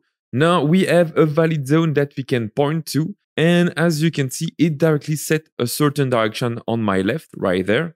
And now, if we want to teleport, we simply need to press on the select button, which is in our case, the grip button on the right controller. So let's do so. And there you go. Now, as you can see, it has currently teleported me to this position and made me look at this direction. But in the case of my game, I don't want to use a teleport anchor because I want the player to freely be able to move here and be able to teleport anywhere on the ground. So what I'm going to do is simply disable here the teleport anchor. You can, of course, use it in your game, but personally, what I'm going to do is add a teleport area. So to do so, what we can do is right-click here, create empty, and create a teleport area. We can reset here the position and add as a component the teleport area. There you go. So the only thing that we want to set up on this component is, of course, the interaction layer mask that needs to be set to teleport as well. And we can set it before to nothing, then to teleport to only have the teleport layer mask here. And now the last thing is to, of course, set the colliders that we can teleport to. Now, in the case of this game, there are 3 colliders that we can teleport. There is the collider on this ground, and finally on this ground, which are here all located under static environment, and which are the 3 floor 2 that we have, and here the floor 5. So what we can do is simply drag here the floor 2 to the colliders list, and as you can see, it has added here. Do this with the second floor that we have. And there you go. Now with this, we have the 3 floor colliders that are listed in the collider list of our teleportation area. And so this means that the 3 colliders will be potentially used to teleport to. But of course, let's find out if this works by clicking on play. And there you go. As you can see, it seems to work because now I can point to any floor position that I want. And if I press on the grip button, it correctly teleports me to the good position. But now I want to improve here this teleportation system in 2 ways. The first one is that, as you can see, there is a certain reticle here that points to a certain direction. And actually, what could be great is to be able to control the direction that we want to be teleported to using the thumbstick. Finally, what I want is not be able to teleport using the grip button, but simply by pointing the thumbstick forward And so let's see how we can tweak the input action for teleportation to be able to do all of this. Okay, so to be able to control the direction in which we want to teleport to, what we need is simply to go in our teleport area, and here on the teleportation configuration, you need to enable the match directional input. By doing so, now if we click on play, as you can see, if we press on the grip button, but keep it pressed, and that in the same time we use the thumbstick, as you can see, we can set here a certain direction that we want to be teleported to. So for example, I can point in the direction of this shelf and I will be directly teleported in front of it, which I think can be pretty useful. But what is annoying now is that we are using the grip button to teleport, which is not that good because we want to use the grip button not to teleport but to grab objects. So to override the input action, what we can do is go to our right teleport interactor and simply add an XR controller action base. Now by default, the XR ray interactor that is used to teleport, if there is no XR controller on this game object, he will use the one on the parent, which is this one right there. Now this one right there is using all the action that are seen over there. So to sum up, the grip button to select and the trigger button to activate. And to simply override, what we can do is use here this new XR controller that we made. We can set it up like the other one, so like the right controller. But what we can do is not use any position, rotation, and track movement. So I'm going to disable them all because we don't want this game object to move. And finally, replace here the select action. And so to do so, I'm going to click here and search for teleport. And as you can see, by default, we already have a teleport select that we can enable. And I'm going to set this input action as well on the select action value. So let's click again here, search for teleport and set the right and teleport select over there. And there you go. This way, this will override the input action that is used on the XR ray interactor to teleport. Oh, and by default, if you wonder what this teleport select action is used with, if we double click on it, as you can see, what it is using is actually here the primary 2D axis on the right hand, so basically the right touchpad. Okay, and here you go. Now, as you can see, this works. We can now use the touchpad to teleport. But as you can see, there is a little bit of an annoying thing, is that there is now a controller prefab on the right hand, which is not that hard to fix. But which is annoying is that we also are using the right touchpad to rotate. So basically, we have one action that is used to two different things. So let me show you how we can fix this.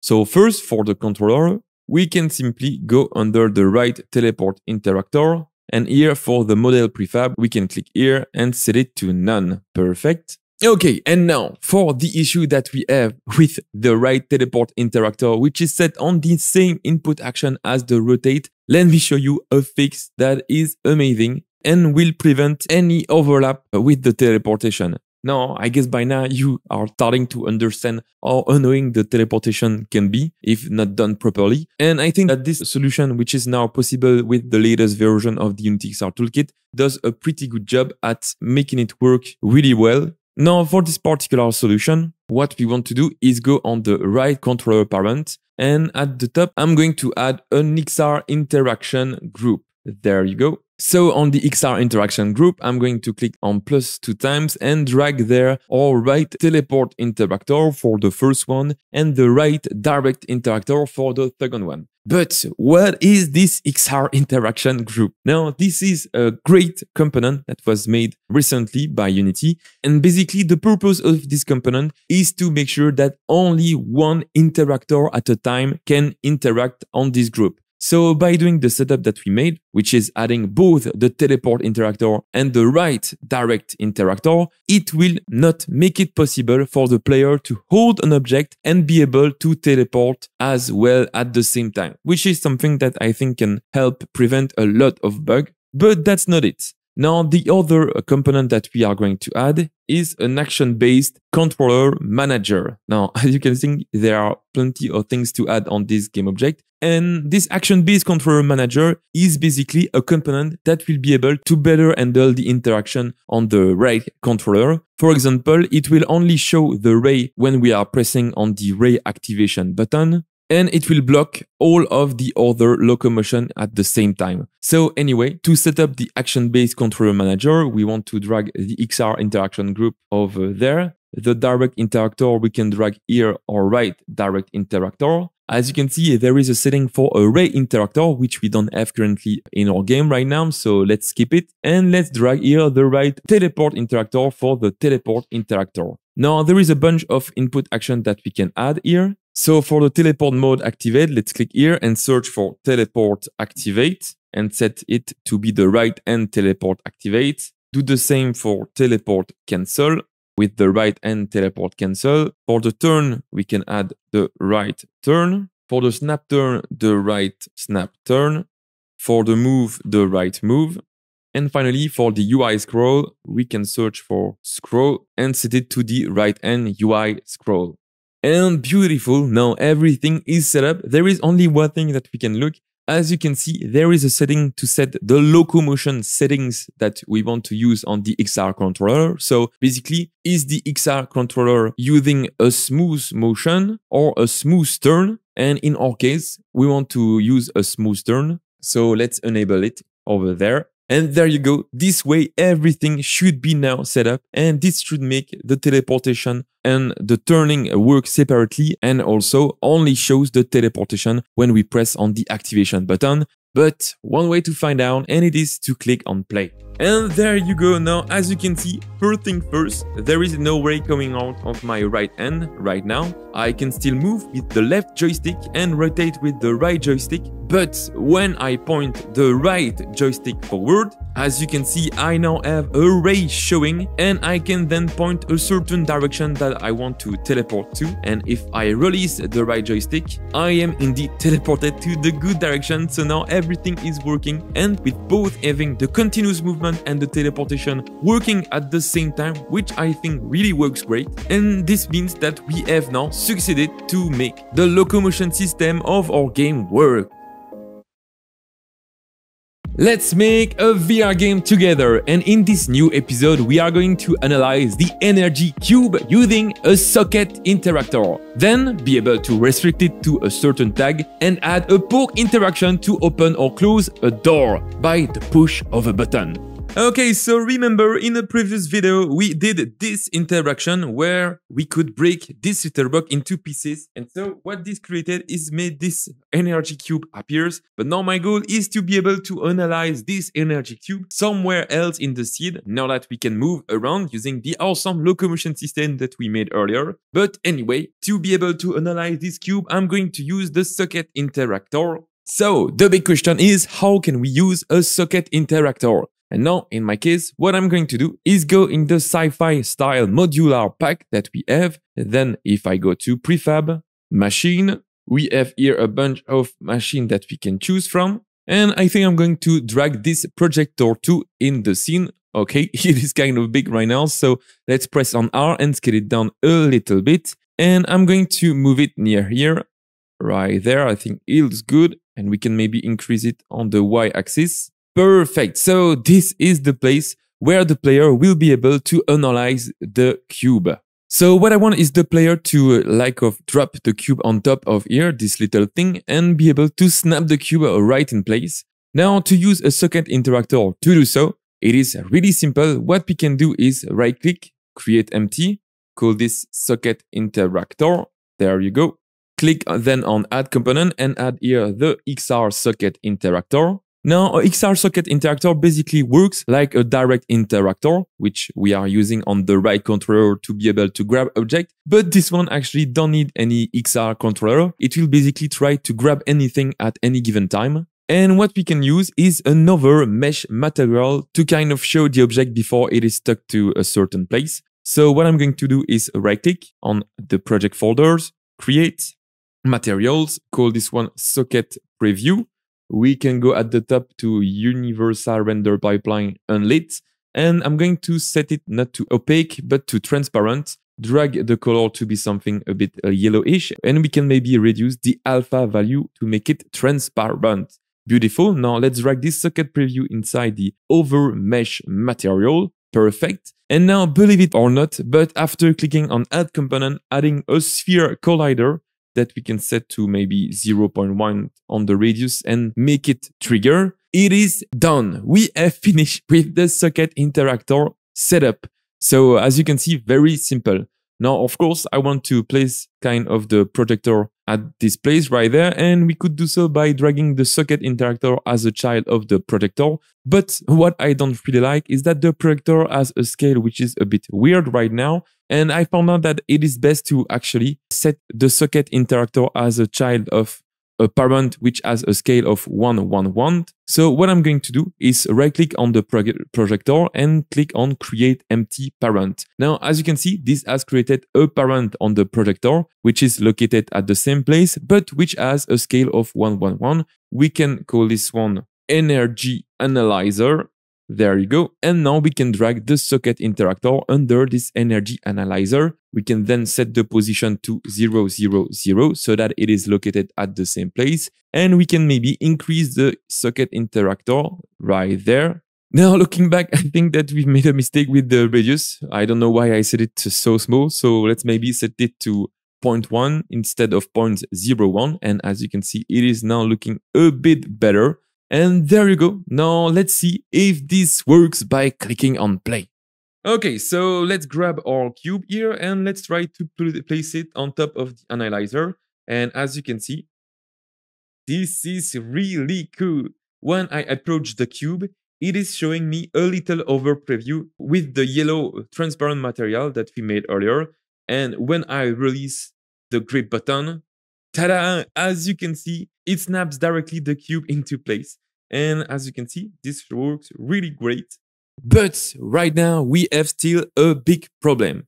Because at the moment, this can work with the cube like we intend to, but this works as well for any grabbable object that we made. Now, as you can see, we can do the same and snap it to place as well. And that's something that maybe you want in your game. But in my case, I only want the player to be able to snap the energy cube, because otherwise this would create a lot of gameplay problem. So for example, the player will be able to cheat to go to the last step of the game by simply dragging the first meteor to this place right there before having to kind of break the big meteor and show the blue cube. Now, anyway, to restrict the socket interactor, we could basically go in the interaction layer mask and create a particular layer, but I think that there is a better way to do so. And this method is to override the XR socket interactor with a XR socket tag interactor. That's right. So let's remove this XR socket interactor and instead let's create a new component that I will call XR socket tag interactor. Now let's open this script in Visual Studio. Okay, so as the name suggests, the goal of this script is to basically do the same as the XR socket interactor, but only restrict the socket to a certain tag. Now to do so, we need to add at the top using Unity engine.xr.interaction.toolkit, and instead of mono behavior, we want to override the XR socket interactor. This means that now everything that is in the XR socket interactor is inside the XR socket tag interactor as well, but now we are able to override some of the function. Now, in my case, I'm going to add a public string called target tag. We can remove both the start and the update function, and the function that we want to override is the can over. So let's write override, and as you can see, there is a list of everything that we can override, which is kind of long. But anyway, what we want to override is here, this can over with the XR over interactable. There you go. Now, by default, it will return the base can over function. And so the last thing that we can do is simply check that the interactable has the target tag with and interactable.transform.tag equals target tag. Beautiful. Now, last but not least, let's do this not to over, but to select with public override can select. There it is. and do exactly the same. So I'm simply going to copy and paste here this last element on the line, and everything is already done. Just like this, we've successfully managed to override the XR socket interactor to make it work with only one particular tag. So let's save and go back to Unity. Okay, so as before, let's set up here the over mesh material with the socket preview that we added. There you go. And as you can see, the target tag is right there. So what we can do is go maybe to our energy cube, which is under the spaceways breakable right there. This is the one. And as you can see, the tag was set to Meteor, which is not what we want. Let's click on add tag plus and create a tag called energy. Beautiful. Now let's go back to the energy game object and set it to its good energy tag. Then go to the socket interactor, and for the target tag, let's set it to energy. Beautiful. Now if we click on play, let's find out if only the cube can be snapped to this position. Okay, so here you go. As you can see, I can still approach the blue cube and snap it to the good place, but when doing the same with the Meteor, it does not work. So this means that we successfully managed to create a socket interactor which only works with a given tag. So congratulations, but now it is time to go to the next interaction, because now that we've placed this energy cube to the socket interactor, what we want is be able to push a button to open this door. So let me show you how we can do this. Okay, so first thing first, to make a button with the latest XR interaction toolkit, it is very simple. And actually, if we go to the sample XR interaction toolkit and again to the prefab list, if we go to the UI 3D, as you can see, you will be able to find here a push button, which you can directly use. And this is what I'm going to do on this project. So for this, I'm going to right click, go to 3D object and create a cube and scale it down like this. I'm going to place it right there, and I think it will be better to change its material. So I'm going to create a new material called white.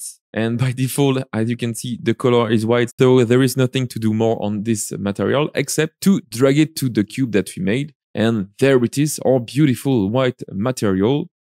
Now, anyway, let's drag here the push button in our scene. There it is. So right now we could drag here the push button under the cube that we made earlier. But in the same way as for the projector, because the cube has not a scale of 1, 1, 1, this is not really great. So instead, I'm going to right click, create empty parent, call this button stand. Beautiful. We can call now the white cube to stand and drag the push button under the button stand and reset its position.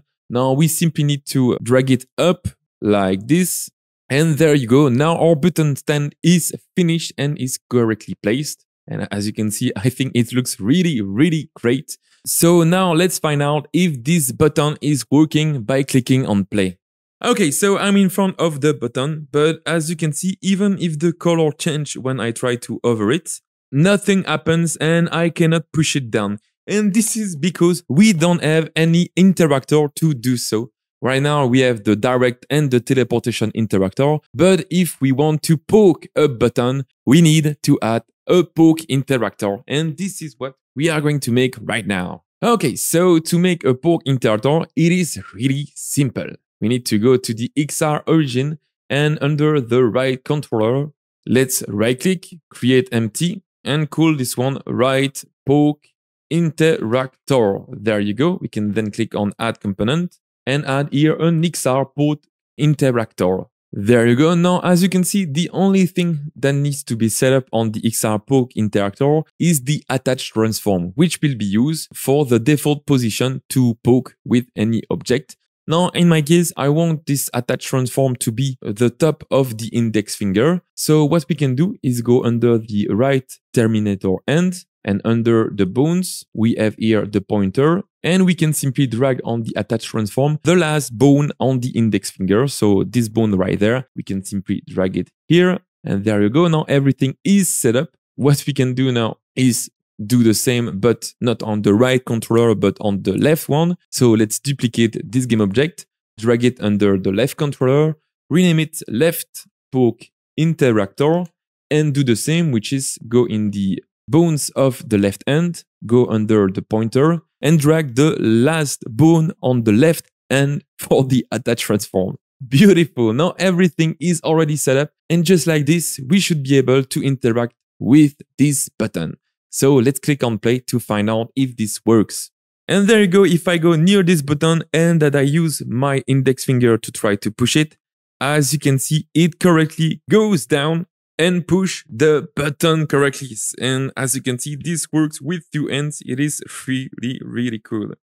Now, anyway, just to give you a little example of how this works, as you can see, this push button is simply using the XR Simple Interactable, which is the simplest form of an interactable with the XR Interaction Toolkit, but it uses here the XR Poke filter to give the direction in which the button can move. So as you can see, the direction that is used is the negative Y axis. And anyway, to respond to the interaction of the player, the push button is using the XR Poke Follow Affordance.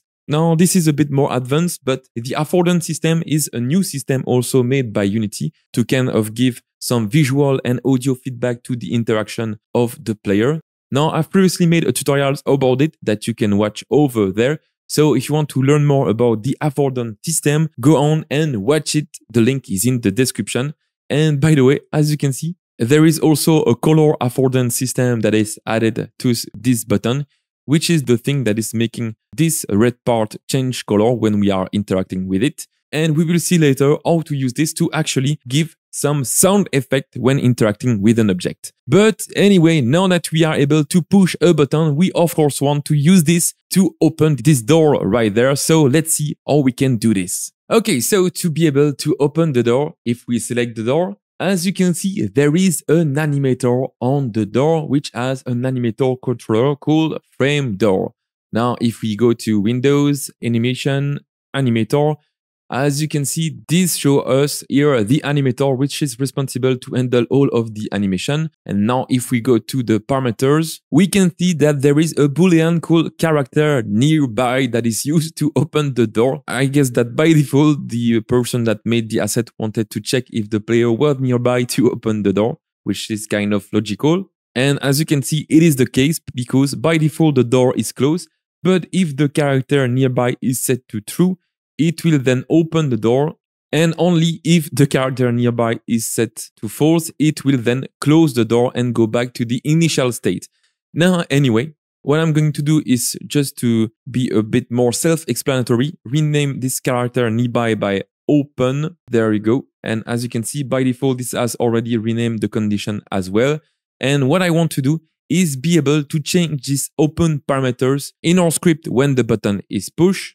So to do so, let's go to our push button. I'm going to click on add component and we can add a component called button push open door. There you go. So this script will be really simple. At the top, we simply need to add the using Unity engine.xr.interaction.toolkit that you already know. And now we need two things, of course. We need a public animator called animator and a public string bool name, which we can already set to open, and is the boolean name which is used inside the animator. Now anyway, at the start of the game, we can get access to the XR Simple Interactable, which is used on the button, and on the select enter, we can add a new listener to open or close the door. So for this, I'm going to add a new function called toggle door open. There you go.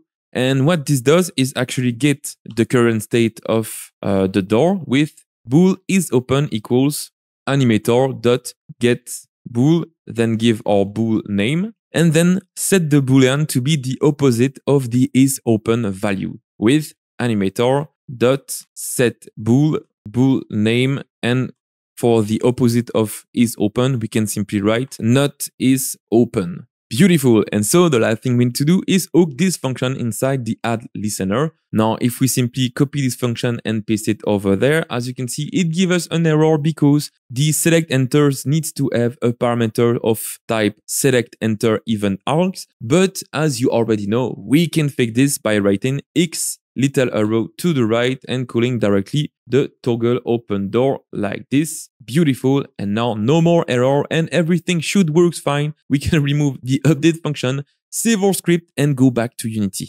Okay, beautiful. Now, last thing is to set the animator on the animator component to be the door animator. So let's lock the inspector, click here to highlight the door too and drag it here on the animator.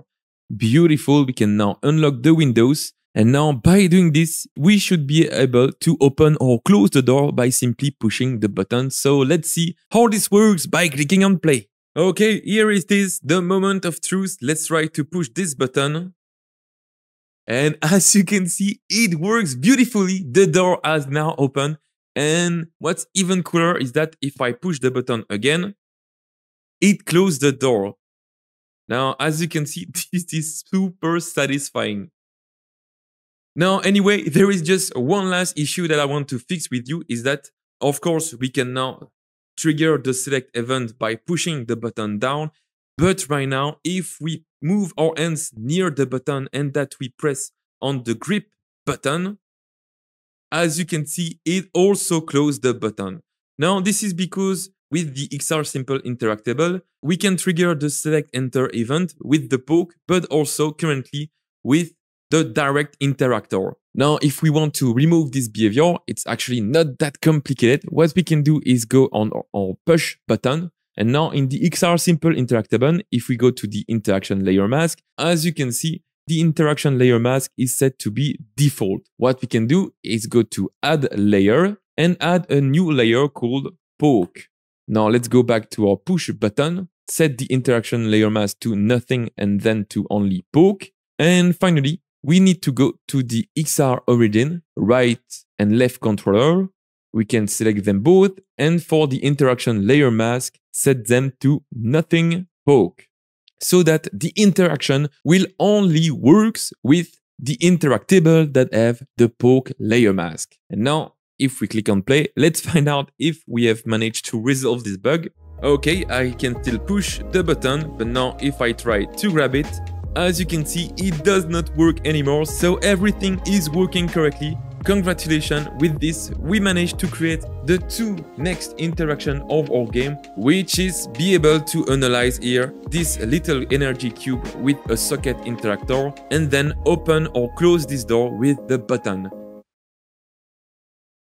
Let's make a VR game together, and in this new episode we are going to add a ladder to climb to the control room and then be able to move the spaceship by grabbing a wheel and a lever.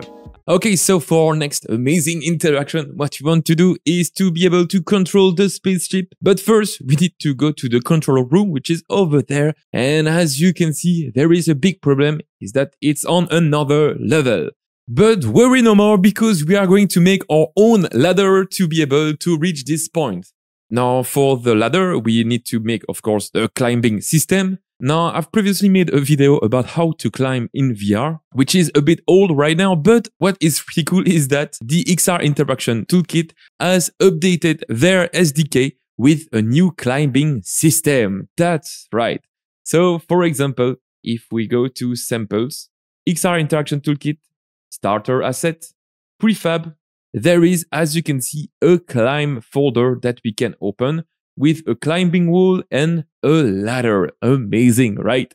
So what we can do is simply drag here this ladder right there. Let's move it to the side. And actually this ladder is going a bit too high right now. So an easy fix is to simply put it down. Now, in my case, the player will never go outside to see here the ladder going outside of the ship. So this is not a problem. So how does this ladder works? As you can see, we have a left side right there, which basically does nothing, and a right side, which, like the left side, is doing nothing. But the important part are here, these handles. Now, as you can see, these handles have a climb interactable, which is in the same way as the teleportation that we made earlier, is working kind of a teleportation area, but for the climbing. Next, as you can see, there is also a top handles, which is basically two bars with another climb interactable. But the question is, why is there two types of climb interactable? Now, as you can see, this is because if we go to the setting override, the two climbable only differs here with the climb setting override. With the handles, you can basically only go up but with the top handles, you will be able to go up, but also move on the forward axis. And the purpose of basically these top handles is to be able to kind of place yourself more easily on this platform right there, which was not the case. So right now we have with this ladder everything already set up for us. Now you can of course use the climb interactable on any game object with a collider to be able to climb on it. And the last thing that we need is to go on the XR origin and click on add component and search for climb provider.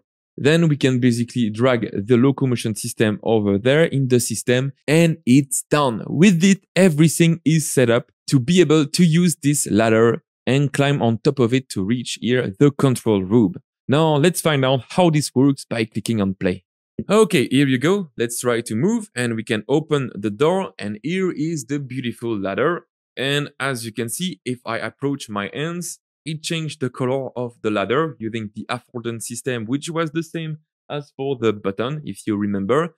And now if I press on the grip button, as you can see, I can move up or down. And when I release, I'm able to jump out of the ladder. Okay, and as you can see, if I grab one handle at a time, I'm able to climb on top of the ladder. And now with the top handles, I can just move myself up outside of the ladder because, as you remember, with the top of the ladder, I can not only move up, but also forward. And then, as you can see, I successfully managed to reach the control room this way. Awesome! Okay, but now that we have managed to go inside the control room and that we can do so by climbing the ladder, we want to be able to control the spaceship here on this desk. Now, the first thing that I want to fix is that I think that this window is a bit too much opaque. So I'm going to select it, go to Windows here on the material, and for the blending mode, set it to alpha. There you go. We can maybe click on the color and kind of reduce the alpha value here to be able to see a bit better, and like this everything should work great. Now to control the spaceship I'm going to add two things, a lever and a wheel. Now again, these two things used to be some complicated setup to do on your project, but lucky for us, again, the Unity XR Interaction Toolkit has already set up an awesome wheel and an awesome lever in their sample project. Which is really odd to me is that it is not by default inside the Unity XR Interaction Toolkit package that we install here. So as you can see, if we go to the prefab and to the UI 3D, we cannot see the wheel, neither the lever here. So to save us some time, I've already added them inside the Let's Make a VR Game folder that you should have installed in the first episode of this series. So if we go to Let's Make a VR Game, then to UI 3D examples, then to UI 3D prefab, you should see all of them here. So we have this wheel, a slider, a push button, a lever, a joystick, a grip button, and a dial. Now, anyway, what we need in my case is a wheel. So I'm simply going to drag it over there like this, and a lever that I can drag on the side like this. Now for the wheel, I think that we can scale it up a little bit and rotate it this way. Beautiful. For the lever, we can do the same. Beautiful. And it already looks good. Now, by default, the value of the lever is enabled. But in my case, I want the lever to be off at start. So let's disable it. And as you can see, it has correctly placed the lever on the other side.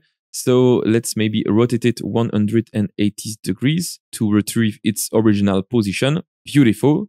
Now let's see how this works by clicking on play. Now as you can see, I'm already in front of the wheel and the lever, and as you can see, they works really great. Now these two elements works by simply overriding the XR grab interactable, but restricting their movement around a certain axis. But now using this wheel and this lever, the question is, how can we control the spaceship? And as you can see, we have a certain value here, which is already set at 0.5 by default. And that goes from 0 to 1. And for the lever, as you saw earlier, we have here the value that can change its rotation as well. Now using these two values, so the rotation value on the wheel and the on-off value on the lever is not complicated to do. What is a bit weird is that if we want to control the spaceship, it will mean that we need to move everything to a certain direction, which is something we don't want.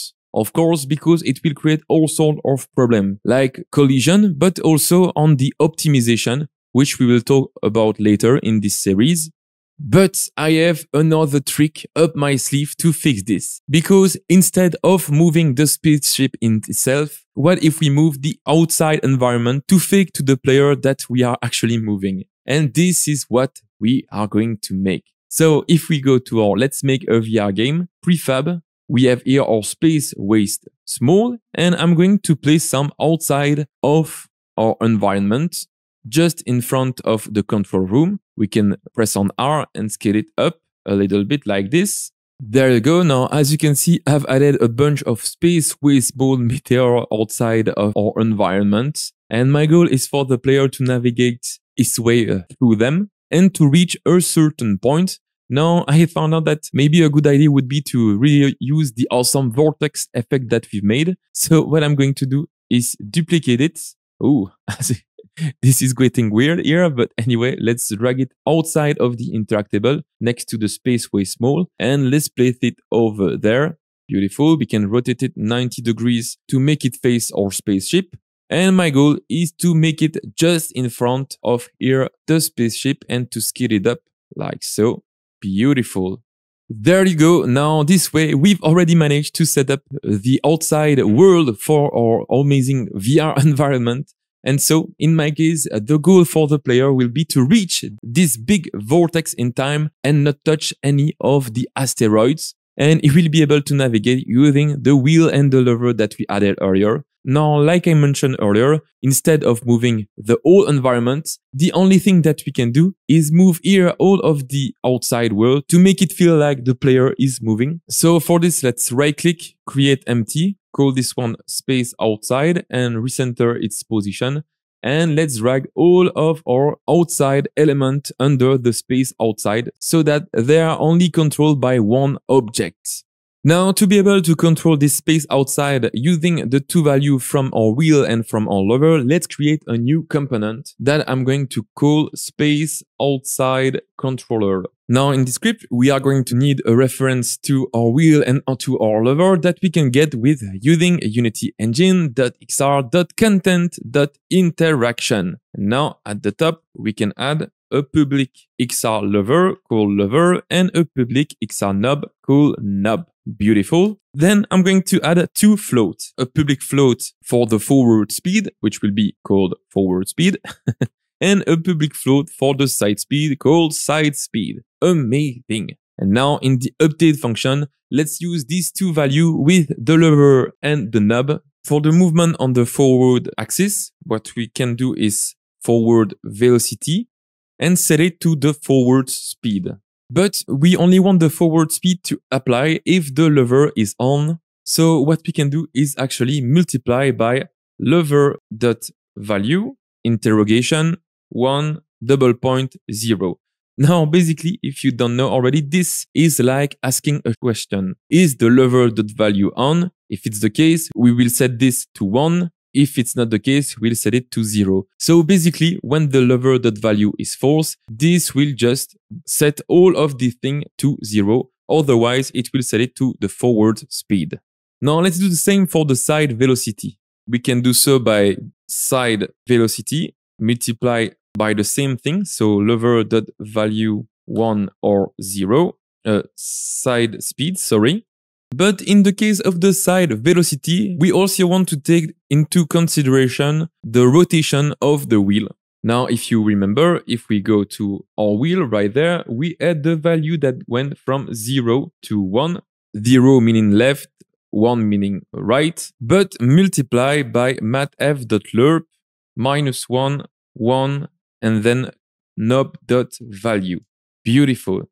Now, by adding the matf.lerp, this means that when the knob value is set to 0, it will return the value -1. When the nub value is set to 1, it will return 1. And when the nub value is in the middle, which is 0.5, it will return the middle of -1 and 1, which is 0. So this will give us a correct value that goes from left to right and that we can use to move our space outside by creating a vector3 called velocity that we can set with new vector3 side velocity 0 forward velocity. And then let's finally do transform dot position plus equals to velocity multiply by time dot delta time to apply correctly the velocity that we made. And so with these beautiful settings, what we made is move the space outside in this direction when the lever is on. And when the wheel is on the left side, we will move everything to the left, and on the right side, everything to the right.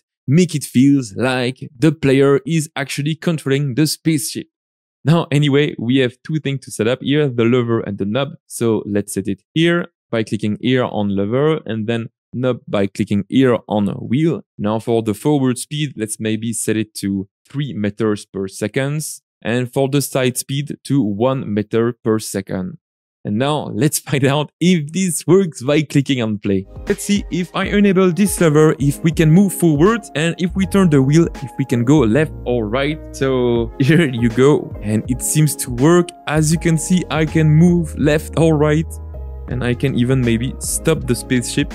Now this effect is working great. I guess that it's really hard to see that it's not the spaceship that is moving, but all of the outside. Now I really like this effect and I hope that it will give you plenty of idea for your VR game as well. And this sums up the awesome interaction that we wanted to make here with the climbing and with the control of the spaceship with these two elements. Let's make a VR game together, and in this new episode we are going to make our game come to life by adding a narrative story using a timeline. Grab and use the disintegrator. Okay, so now at this point here are the interactions that I want the player to perform in order. 1. Grab and throw the small asteroid in the trash can. 2. Break the big asteroid with the gun. 3. Analyze the energy cube. 4. Open the door and go to the control room. And finally 5, navigate the spaceship to the vortex. And in this episode, we'll make our game come to life by adding a meaning to all of these interactions with a story and some narration. So before recording these tutorials, I wrote this little text. You can pause if you want to read the complete story. Then I generated from this text 8 voice lines. And as you can see, I've already imported these 8 voice lines in this game. And of course, you will be able to download them as well and add it to your own project with the link you will find in the description. Now, anyway, the big question is, how can we link the narration with the action of our game? And for this project, I'm going to share with you my little secret on how to do so with a timeline. So let me show you. Now, a timeline is basically like doing a video editing. Now, if we go to Windows, Package Manager, then go in Project, you should see by default the timeline already imported in the project. Otherwise, you can search for them in the Unity registry and add them like we've done previously on this series. Now, anyway, to add a timeline to our game, let's right-click, create an empty game object that we can rename Narrative Story. There we go. We can recenter this empty game object and add a playable director. There you go. Now we can go to Windows, Sequencing, and here we should see Timeline.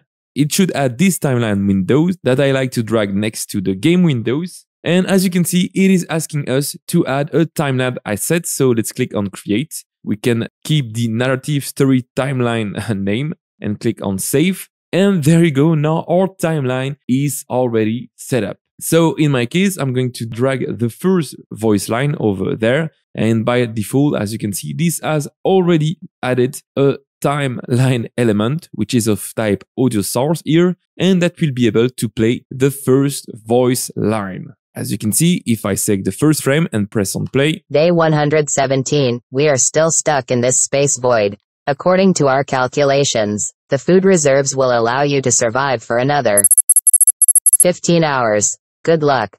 And here it is, you should be able to hear the first timeline, so let's add the other. Okay, so now that we have all the voice lines that are representing the different step of our game over there, the really cool thing that we can do with the timeline is to also enable or disable some object. Just to show you a quick example, in the first part of the story, I want here the little asteroid to spawn. Now, what we can do is enable the first asteroid to show it to the player after the first voice line is played. And we can also do the same with the big asteroid afterwards. To do so, I'm going to, just to navigate more easily, lock the timeline windows. We can then select our space waste small right there. And we can simply drag it over there on this left side of the timeline and select Add Activation Track. Now, as the name suggests, an activation track will make sure that the space with mode is activated within here the time that is shown. So you can take a side and kind of drag it to where you want the object to start appearing. Or on the other end, you can drag this other side to kind of make the object disappear. Now, in my case, I want the activation of the space with mode to go from the third voice line and go all the way here till the start of the fourth voice line. Now, this will make sure that, as you can see, if I change here the timeline, this will make sure that the asteroid will only show when the voice line here is played, and it will disappear when the next voice line here will get started. Now, anyway, we can do the same for the big asteroid. So we can drag here the space with breakable in the left side again, add activation. And there you go. We can do the same. So here, in my case, I'm making sure that the space with breakable is spawning at the correct time for the voice assistant number 4 here that we have, and will disappear when we start the next voice line. Now, a next thing that is really cool with the timeline is that you can actually trigger some action as well from the timeline. So, for example, in my case, I want the button to be pushable here and to open the door only after we have snapped the energy cube on the socket interactor over there. And according to my timeline, this is happening on the 6th voice line. Congratulations, you found a new energy source. According to my calculation, that's enough to power the beer cooler or restart the engines, your choice. Doors unlocked.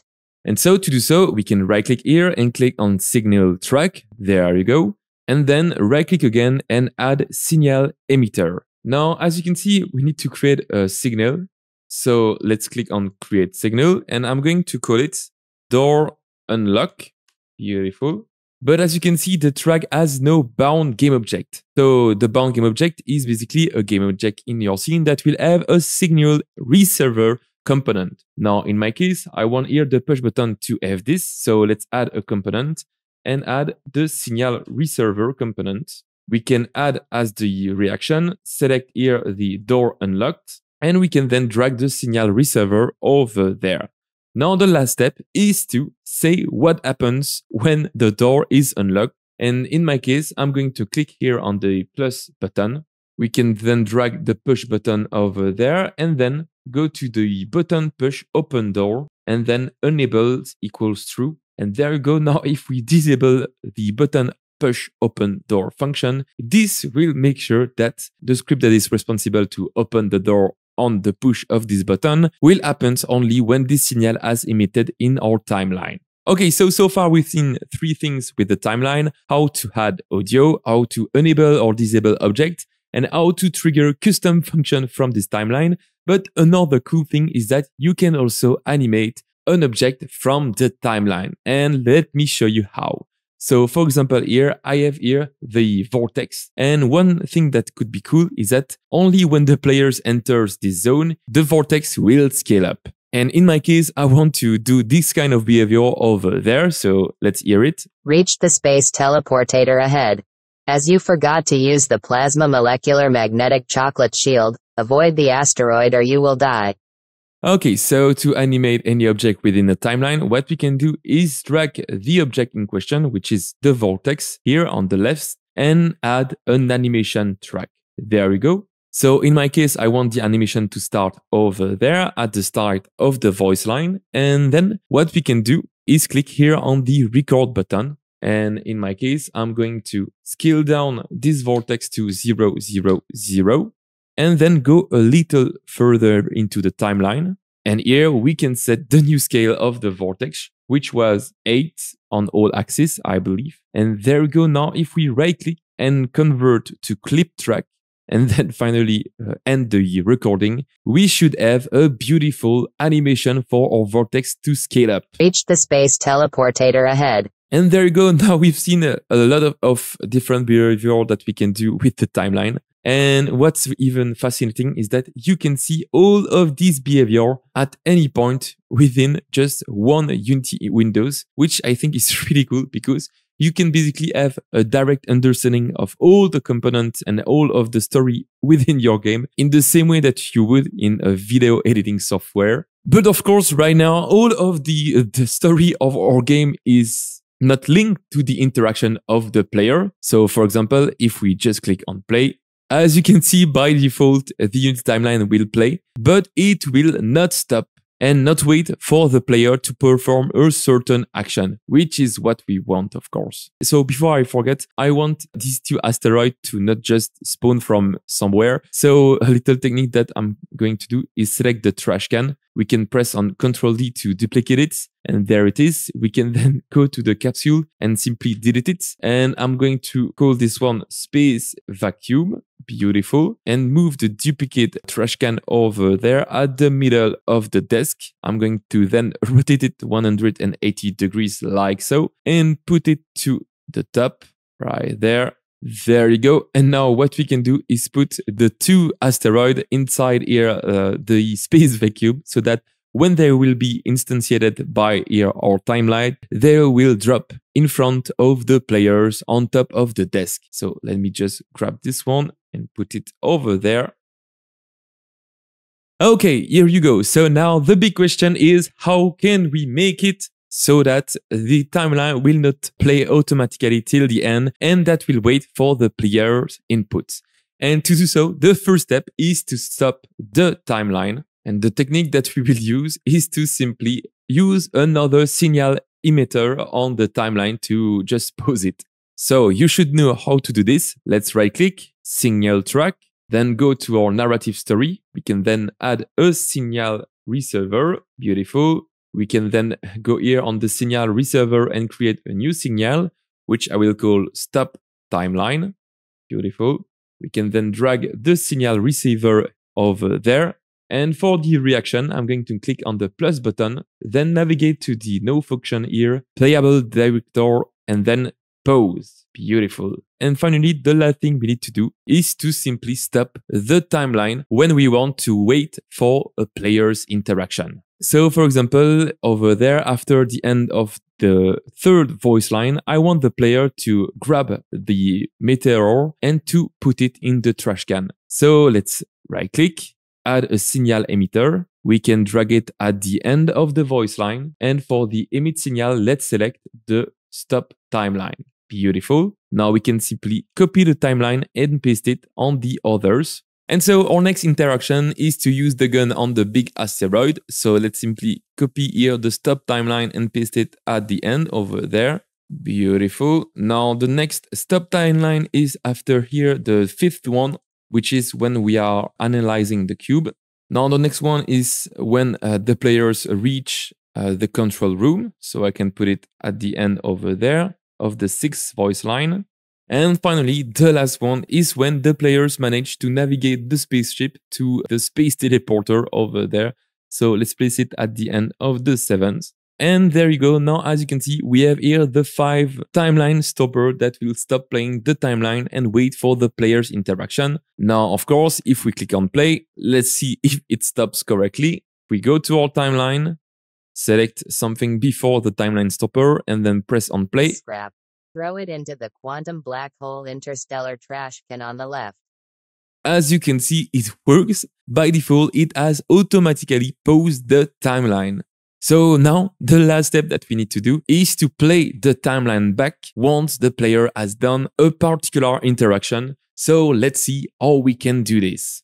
Okay, so to do so, I'm going to select the narrative story game object that we made earlier. I'm going to create a new component that we can call play steps. Beautiful. Now, as the name suggests, the goal of this component will be to create a couple of steps and that we will be able to trigger at any time. Now, this step will correspond to a certain action and a certain time on the timeline that we have. So let's go at the top and add using Unity engine.playables. Beautiful. Now that we have this namespace, we can add a playable director called director, and we can get it at the start of the game with director equals get component of type playable director.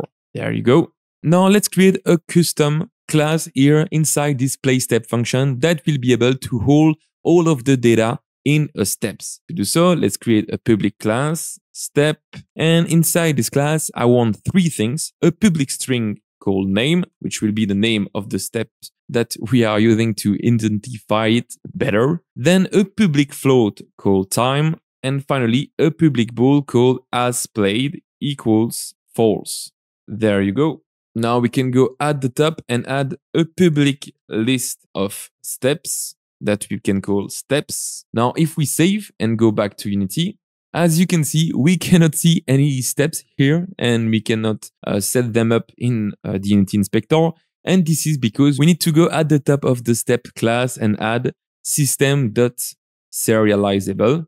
There you go. Now, if we go back to Unity once again, there it is. We can see the step game object. And as you can see, you will be able to add all of the steps information here. But anyway, now let's finish with our script. If we can remove here the update function, and instead I'm going to add a public void called play step index that will take as a parameter a int index. Now with this parameter, we should be able to get the target step with steps and get the corresponding steps index. Now we should make sure that the steps has not played yet, and if it has not played yet, we can set the step.hasPlayed to true. We can then stop the director with director.stop, set the director time to be the step.time, and then automatically play the director with director.play. Now by doing so, as you can see, we'll make sure that the steps only play once with the has played here,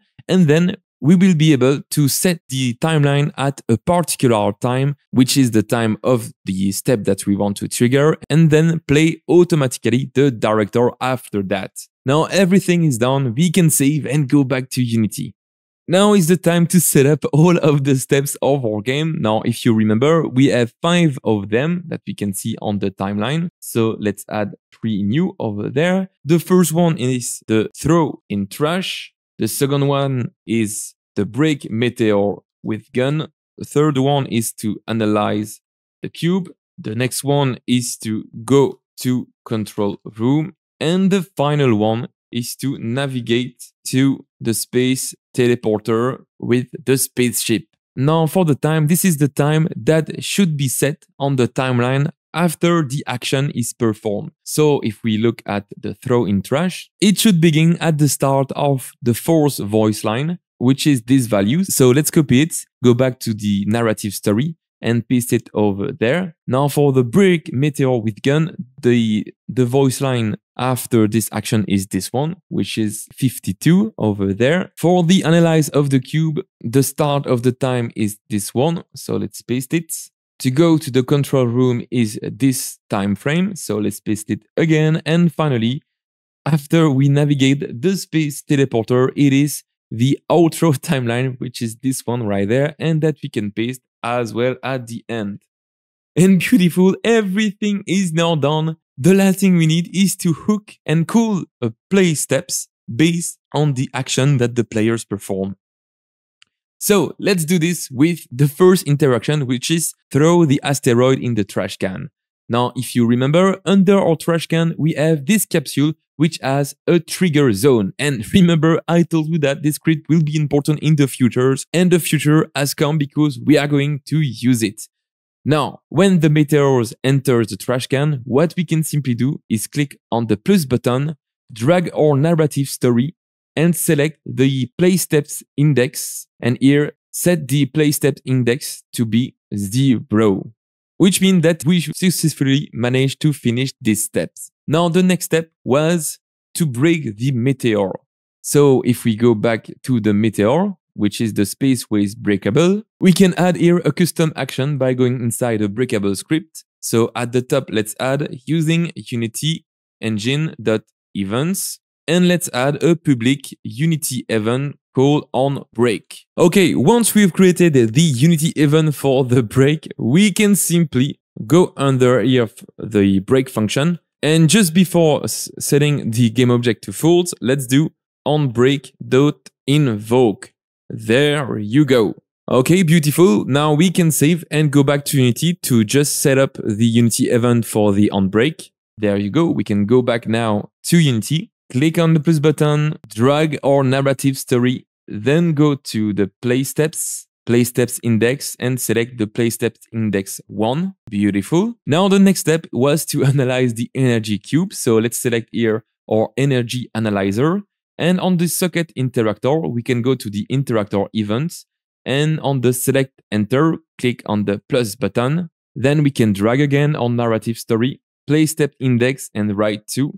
Beautiful. Okay, so the next step is a bit more complicated. It is enabling here the door to open and then going upwards here to the control room. But how should we know that the players has entered the control room? Now to do so, we can use the trigger zone component that we made earlier. So if we right click, go to 3D object and cube, this will create a 3D cube as you can see. We can scale it up like so. There you go. And make it fit the size of our control room. We can remove the mesh renderer and the mesh filter as we only want to have here the box collider. Beautiful. Now this seems to fit well. Next step is to add the trigger zone component that we made in the second episode of this tutorial series. It was a long time ago, I know. Now anyway, this component needs a trigger collider, so we can set the box collider to be its trigger. And it needs a particular target tag. Now remember that on the XR origin, we have a collider that is hidden within the character controller. As you can see, this is a capsule collider that will follow the player and that we can use to know if the players has entered a trigger zone. So what we can do is set here the player to a certain tag.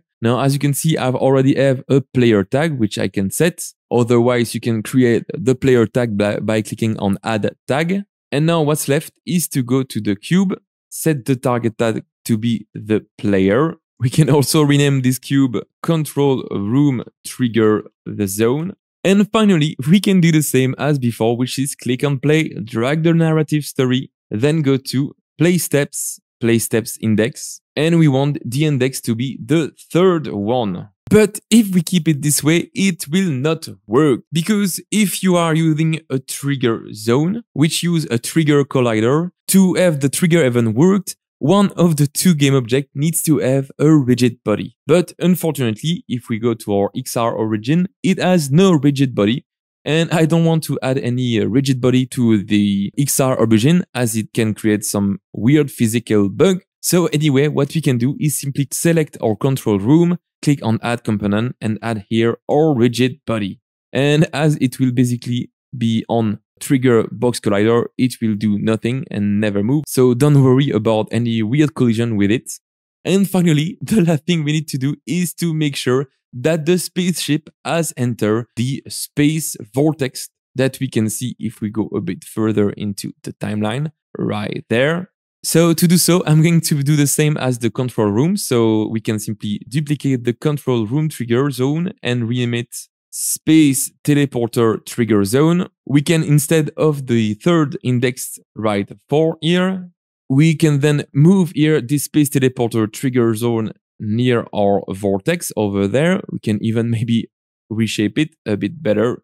There you go. Now this way we will be able to know when the players has entered this zone, which means that he will be able to navigate the spaceship all the way to the vortex. Okay guys, and something dumb that I noticed is that I forgot here to uncheck the use gravity for the rigid body, which if I click on play, which as you can see make the trigger zone fall indefinitely. So what we can do is simply select the one that is under the space outside as well, and to simply make sure that use gravity is set to false. Now, anyway, let's click on play to test our awesome game. Day 117, we are still stuck in this space void. According to our calculations, the food reserves will allow you to survive for another 15 hours. Good luck. Attention, a new arrival of space matter has been caught by the slurp system. That's just some space scrap. Throw it into the quantum black hole interstellar trash can on the left.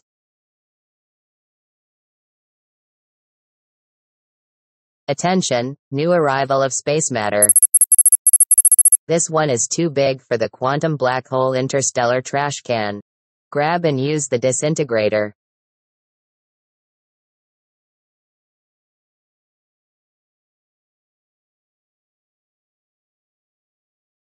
What's this sparkling anomaly?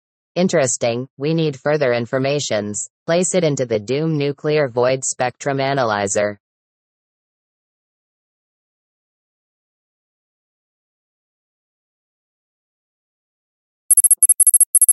Congratulations, you've found a new energy source. According to my calculation, that's enough to power the beer cooler or restart the engines, your choice. Doors unlocked.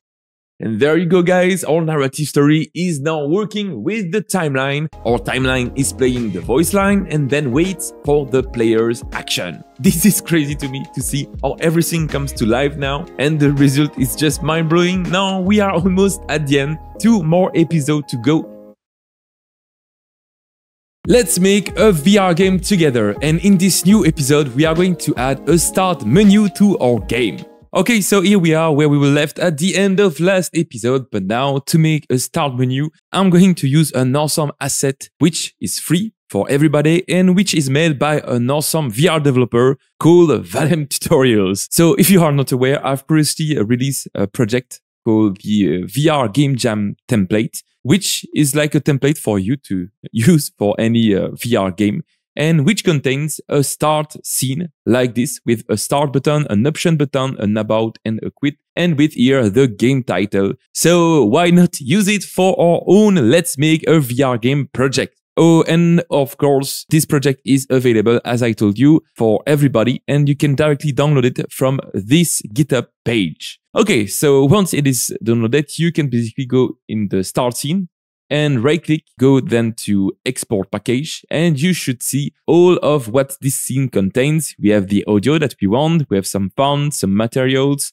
Here for the plugins, as I already have the Oculus Ends installed on the Let's Make a VR Game project, let's uncheck it. For the prefab, we can then uncheck the same for the samples, which are already present in the other project. We can keep the script. We can then remove the XRI example, which I've already implemented. And we can simply click here on export to export it as a Unity package. And once that's done, you should have a Unity package containing everything to set up a start scene that we should be able to drag in our project. So let's simply take it and drag it over there in the project files. And as you can see, we can have a look at everything that it's contained and we can click on import. Now, to save you some time, instead of downloading the whole GitHub project and exporting the package yourself, I will leave in the description below a direct download link to this package for you to make sure that everything is working. And as you can see, I have a warning, but no error, which means that there is no issues after downloading this package, and we can get started on our start scene. So if we go to scene, there it is, we can see here our start scene. We have still our sample scene, which is the scene that we currently have here opened. So let's simply rename the sample scene to spaceship scene. Beautiful. And now if we double click on the start scene, there you go, we can see it, and we can then click on import TMP essentials.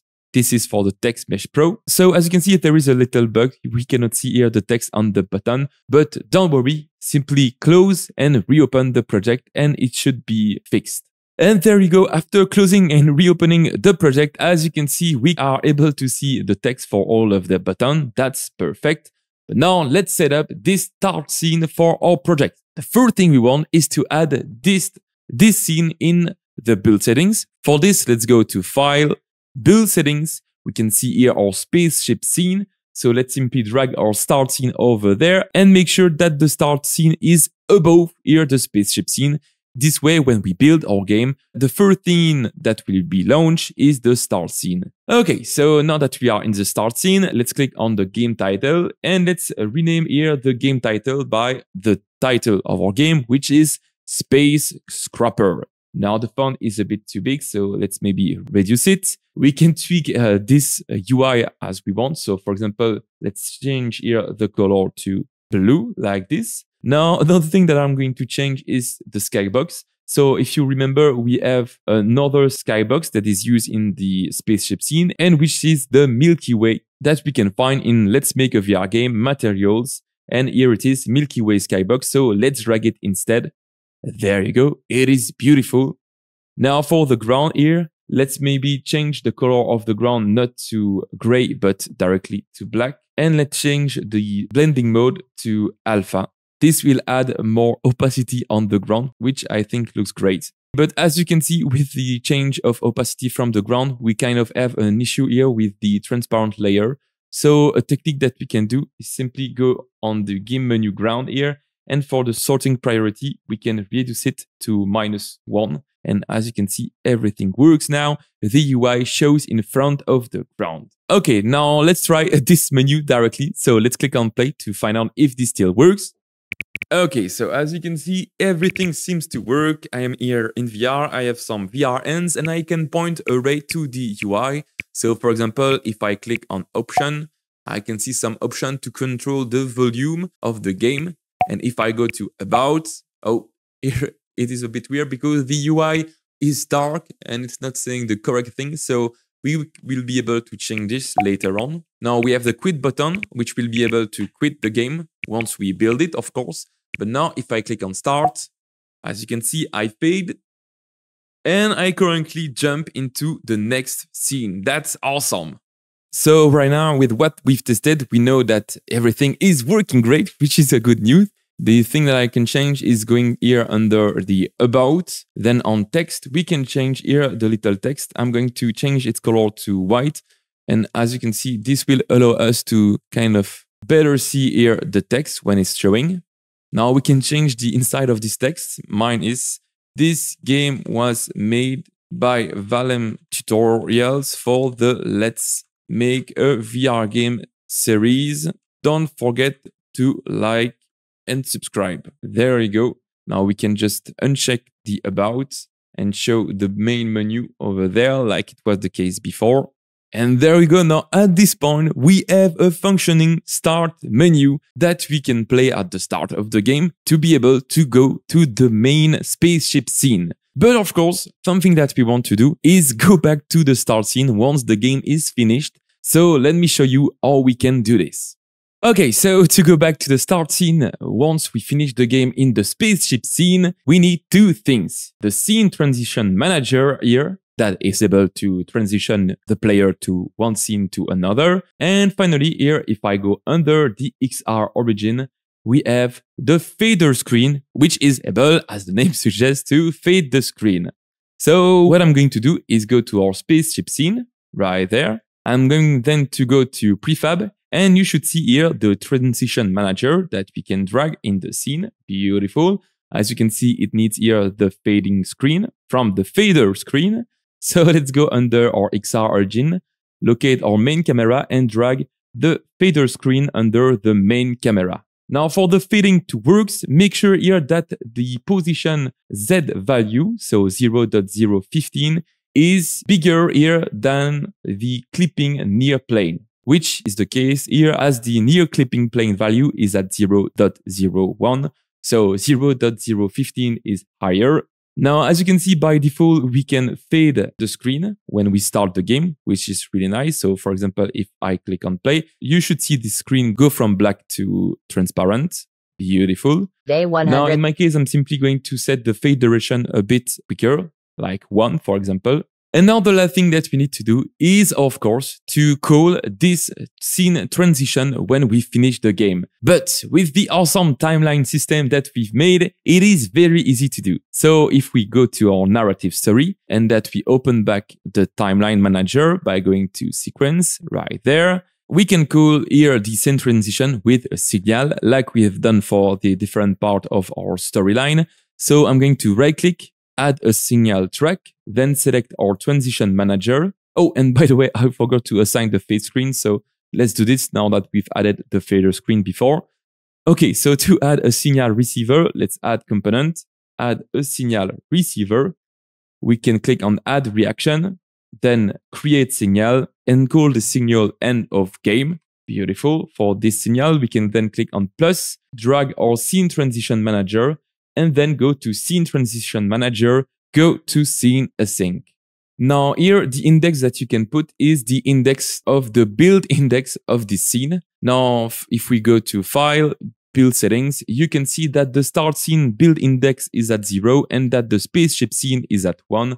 So make sure to set it to 0 here to be able to go directly to the start scene. Now, if we go back to our timeline, we can drag the transition manager on the signal receiver, right click, go to add signal emitter and select for the emit signal the end of game. And now you can place this anywhere you want. In my case, I'm going to place it a bit before the end of the voice line because there is a fading screen that will occur before we switch the scene. So it will be perfectly timed if we just place it just a few seconds before. Now, if you have multiple scenes, you can, of course, tweak here the transition to go to any index scene that you want. Now, anyway, let's go back to our game windows, click on maximize, and then click on play. Okay, guys, I'm almost at the end of the game, so I've just finished playing all of the sequence. Now, let's see if I reach the teleporter ahead, if I'm able to directly, automatically go back to the start scene. Let's see. And there you go. Congratulations, that did not work. Energy empty. Looks like we are stuck again. Maybe you should have used it for the beer cooler. Aha aha. And beautiful, as you can see, it worked. We have successfully faded to the starting scene. That's amazing. And now we can still see all of the options. Validate. We can, by the way, see the new about that we've created earlier. And if we click on start again, we are ready to jump again in the game. That's Day awesome. 117. We are still stuck in this space void. And there you go, guys. As you can see, with the VR template, we were able to quickly set up a nice little start menu for our game, which turned out super cool. Let's make a VR game together, and in this new episode, we are going to add some music and some sound effect to our game. Okay, so as you can see, before recording these tutorials, I've added 5 different audio for my game. One that is a background audio, one for the spaceship engine, one for the gun, one for when we start to grab an object, and one when the doors open. So let me just drag them inside our project under here the audio folders. Okay, now I'm going to show you 2 ways of quickly be able to link one of these audios to the interaction of your game. And the first one is using the affordance system. So, for example, if I take this cube and that we want to add a certain audio when we want to grab it, an easy way is to simply right-click, create an empty game object, call it audio affordance, and then add an interactable affordance state provider. Beautiful. Now, with this affordance state provider, we can then add an audio affordance receiver. And as you can see, this has automatically added an audio source, which is able to play an audio. Now for this audio source, let's remove the play on awake. And we can set here the spatial blend to 3D as we want the audio playing on the interactable to be 3D. Now again, for the min and max distance, what I like to do is set the max distance to 10 or even maybe to 5 to not have something too big. Beautiful. But now the important component is here down below, the audio affordance receiver. Now, as you can see, it needs a reference to the state provider. So let's drag it here over there. And it also needs the affordance theme datum. So basically what we've done is with this affordance state provider, we are able to add some visual or some audio when interacting with an object, like this little cube that we are able to grab. And with this affordance theme datum that we have not created yet, we will be able to say which audio we want to play. So let me show you. I'm going to right click in the project, go to create affordance theme, and then to audio affordance theme. I'm going to rename it grab audio theme. And as you can see down below, we have a list of all of the interaction that we have when interacting with an object. Now, for example, in my case, I want to just play a little audio when we grab this cube. So what I'm going to do is simply drag the grab start under the state enter over there. Now we can go back to our audio affordance and drag the grab audio theme over there. And now everything is handled. By doing so, every time that we will grab this cube, a little audio will play. That's awesome. Now, the last thing that we want to do is simply here set up the interactable source. So basically drag the cube XR grab interactable over there. But in my case, I will do it automatically and you will understand why in a minute. So to do so, I'm going to click on add component and add a auto find interactable affordance. Now this script will be really simple. We just need an await function, and in the await we want to get the component XR interactable affordance state provider and then do interactable source equals get component in parent of type XR base interactable. This way, we will be able to directly set the interactable on the affordance state providers. Now, we need two namespaces, so let me just add them by simply using the light tips here. Now, as you can see, this has automatically added the two correct namespaces. Now we can save and go back to Unity. And if we wait for the script to compile, now if I click on play, as you can see, by default, it automatically adds the interactable source on the affordance state provider. That's awesome. And this means that now with the audio affordance, we can simply create a prefab out of this audio affordance and drag it under any grabbable object that we have, and it will still play the audio. So that's an awesome way of basically populate your whole game with just one game object that is responsible to trigger the audio. Now, in this case, for the cube, these cubes are prefab. So if we go to override and click on apply all, it will apply this audio affordance change on all of the prefab, as you can see. Now, if we have a look at all of the little cube, they all have here an audio affordance as a child, which means that we will be able to directly play an audio when grabbing one of these cubes. But for example, for this gun, it is not done yet. What we can do is simply drag the audio affordance under our audio. Oh, and it's not happy right now because we have created a prefab out of the cube. So let me simply duplicate the audio affordance, put it under here. Then we can rename this audio affordance to simply remove the one at the end and drag it finally here. So there you go. Now with this, we have successfully managed to create an audio affordance prefab that will be able to add any audio to any XR grab interactable. So for example, if we go not under one of the cube, but under the space way small, we can simply drag it now under it. And we can do so with the sci-fi pistol as well. Beautiful. We can do so also for the space ways breakable and drag the audio affordance right under it. And we can do also for all of the rock parts that are created when we break the big rock. Beautiful. Now, one last thing to do, and it's to click on play to see if we are able to hear some audio when interacting with these objects. Beautiful, guys. Now, as you can see, if I try to grab one of the cube, you should hear a little grab audio. And as you can see, this is awesome. It really adds a nice layer of polishing to our game. And this does work on the cube, but also on the other interactable as well.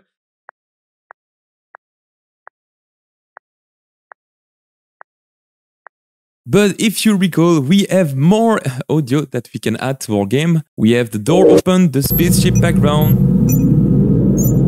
the spaceship engine, and the spaceship gun. Now, to add them to our scene, I'm not going to use an affordance system. I'm simply going to add an audio manager that you should have in your project by importing the start scene. So if we right click, create empty, call it audio manager, and add an audio manager script. Now, if we double click on this script, as you can see, it is really simple. It contains some data to create a sound. And if you create a list of sound, it basically at the start of the game adds an audio source based on the different data that you want for this particular audio clip. And then you can just simply play and stop the audio that you want. But the secret on this component is that it has an instance, which is a singleton, which means that you will be able to call this audio manager anywhere in your project, which is super handy to quickly add some audio anywhere that you want. So let's add some data for all of the sound that we have here. So if we click on play, we can, for example, for the door open, call it door and drag the door open in the audio clip. For the volume, we can set it to 1. For the pitch, we can set it to 1. We don't want the door to loop and we don't want it to play on awake, but we want it to assign a certain audio source. So if we go to our door over there, we can click on add component and add an audio source.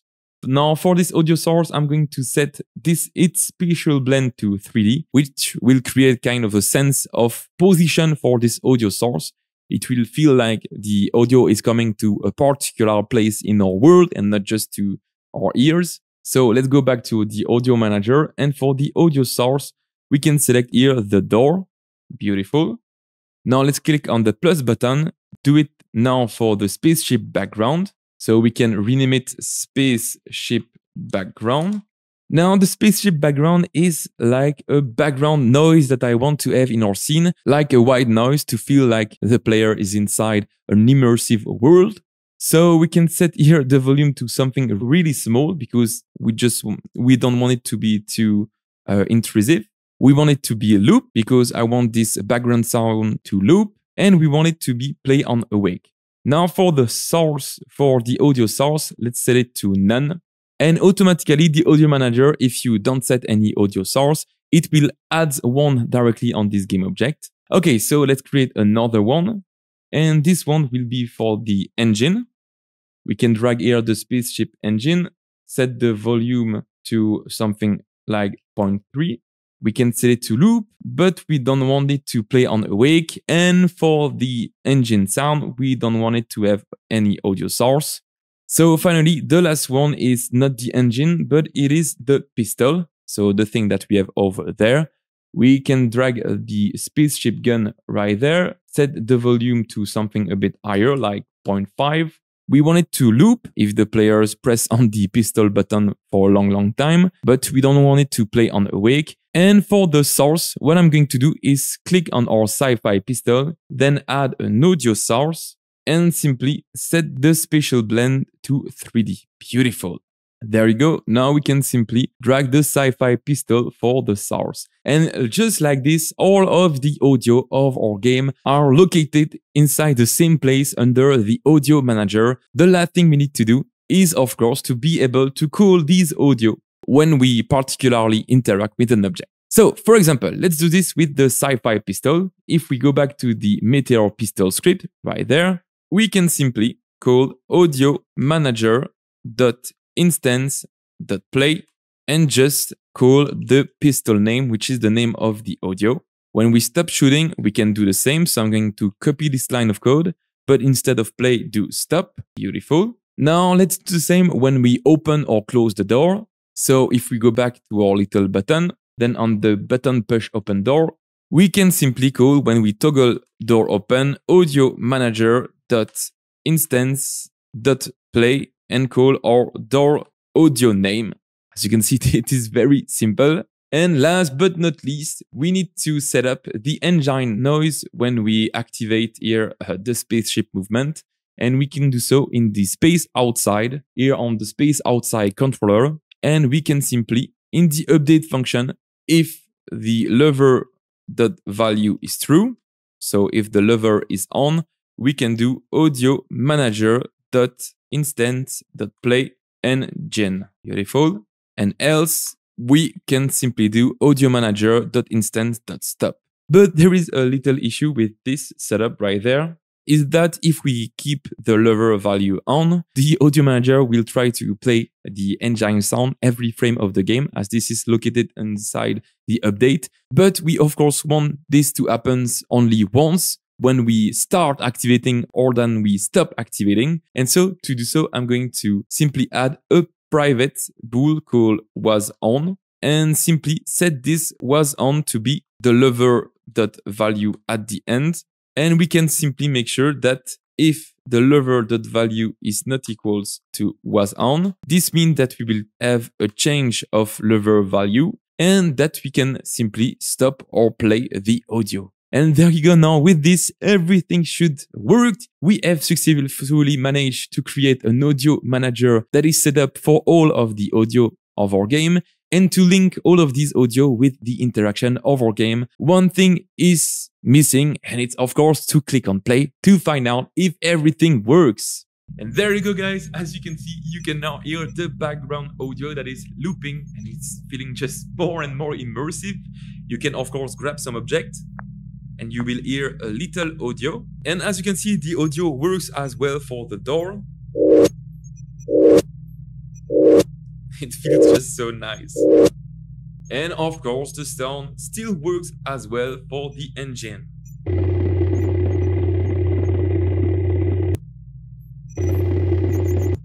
And there you go, guys. Adding sound to a VR game is magic and it adds so much realism to all the interaction. Welcome to the last episode of the Let's Make a VR Game series. What a journey it has been, and I hope that you enjoy following along. Now, in the last episode, we are going to do the final optimization to our game. I'm going to show you how to optimize the 3D model, the lighting, the project settings, and finally, we are going to build our game for desktop and Android to publish it on itch.io. Okay guys, here you go. We are almost done with our game. The last step is to optimize this beautiful scene to make it work on any platform and make it run smoothly. Now, how can we know if our game is optimized? Well, there is ways. In the Unity editor, you have the profiler, which you can open by going here at tab, profiler, and which will give you plenty information about the different usage of your CPU, of the rendering, of the memory, the audio, the physics, and so on. Now, this is one way to know if your game lags and is poorly optimized. The other way is to simply go in the game view here and click on the stats. As you can see, this gives you some information about the batches, the number of triangles seen by the players, but also about the frame per second. Now, this is of course working inside the Unity editor, but if you want to know if your game runs poorly when it's built, so outside of the Unity editor, you can do so by using this awesome performance head-up display tool, which is a tool made by Oculus, which will display the frame rate inside the application. Now, more simply, you can also create a little script that will compute the frame per second of your game and display it in front of your camera. And for this, I recommend this awesome tutorial made by Fistful of String about how to add frame per second in your game. Okay, so this is the first step. Now, to analyze the performance of your game. Now, we won't go too much into details about this because what I really want to show you in these tutorials is the little tips and tricks that you can use to make your VR game run smoothly, but keep the same visual aesthetic. And so for this, I present to you the optimization checklist. Now, as you can see, the first two steps of the optimization checklist are the 3D model optimization and the complexity optimization. Now, these are just names that I made up here on the spot. But anyway, the first thing that you want to make sure when building a VR game is to make sure that the 3D model that you use are well optimized. This means that they have not a lot of triangles, that in most cases they share the same material. So this will mean here that the number of material that you use in your project is as small as possible. And finally, that the shaders that are used are also optimized. Now, if we have a look at our project, as you can see, all of the 3D models that we've used here are really simple. And if we have a look at the material, they all share the same material, which is this base color one. And by default, we are using here the universal render pipeline lit. We could kind of optimize it a bit better by going to universal render pipeline and select the simple lit. But anyway, I will just leave it like this for now. But with this, you can see that our little VR game has already the first point completed. As first, the 3D models are pretty simple. They shared for most of the 3D model the same material. And finally, that the shadow that is used is not that complicated. So let's just go here and we can simply cross the first one. Okay, for the second one, the complexity optimization. Of course, the 3D model in your games are important, but the different interaction that you use are also. For example, is the physics optimized? Now, in the case of this VR game, we are using a minimalistic physics setup. We can grab object, we can move around, and that's it. So we are not using a lot of physical joint, for example, which make this physics VR game not too complicated.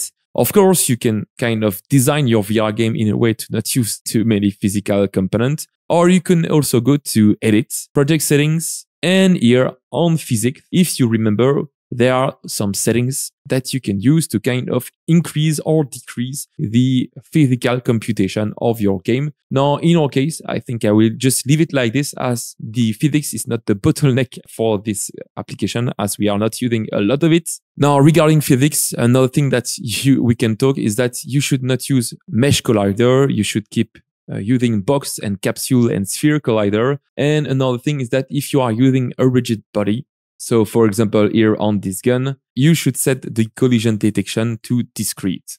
Okay, so that's the first step about the complexity optimization. We can cross here our physics optimization as it is already handled in the game. And now for the next one, the script optimization. Well, by default, we don't have a lot of computation that we've done inside the little script because most of the interaction of our game are also pretty simple. Now, this is a choice, of course, by design, but if you are making lots of computation within your VR game, I don't know what it can be. Maybe you are processing a lot of data on the back end or anything. But in the case of this VR game, we are not doing any of this. So let me just skip this.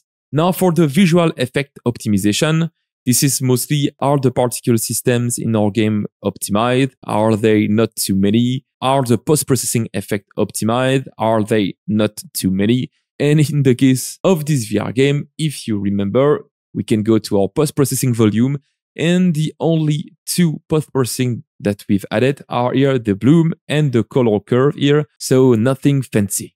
Okay, so we can cross here this last one, and we can go to the next step, to static optimization. And that's something that is not handled already by our VR game.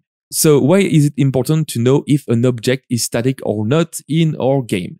First, it is because a common technique to optimize a scene is to use what's called a static batching.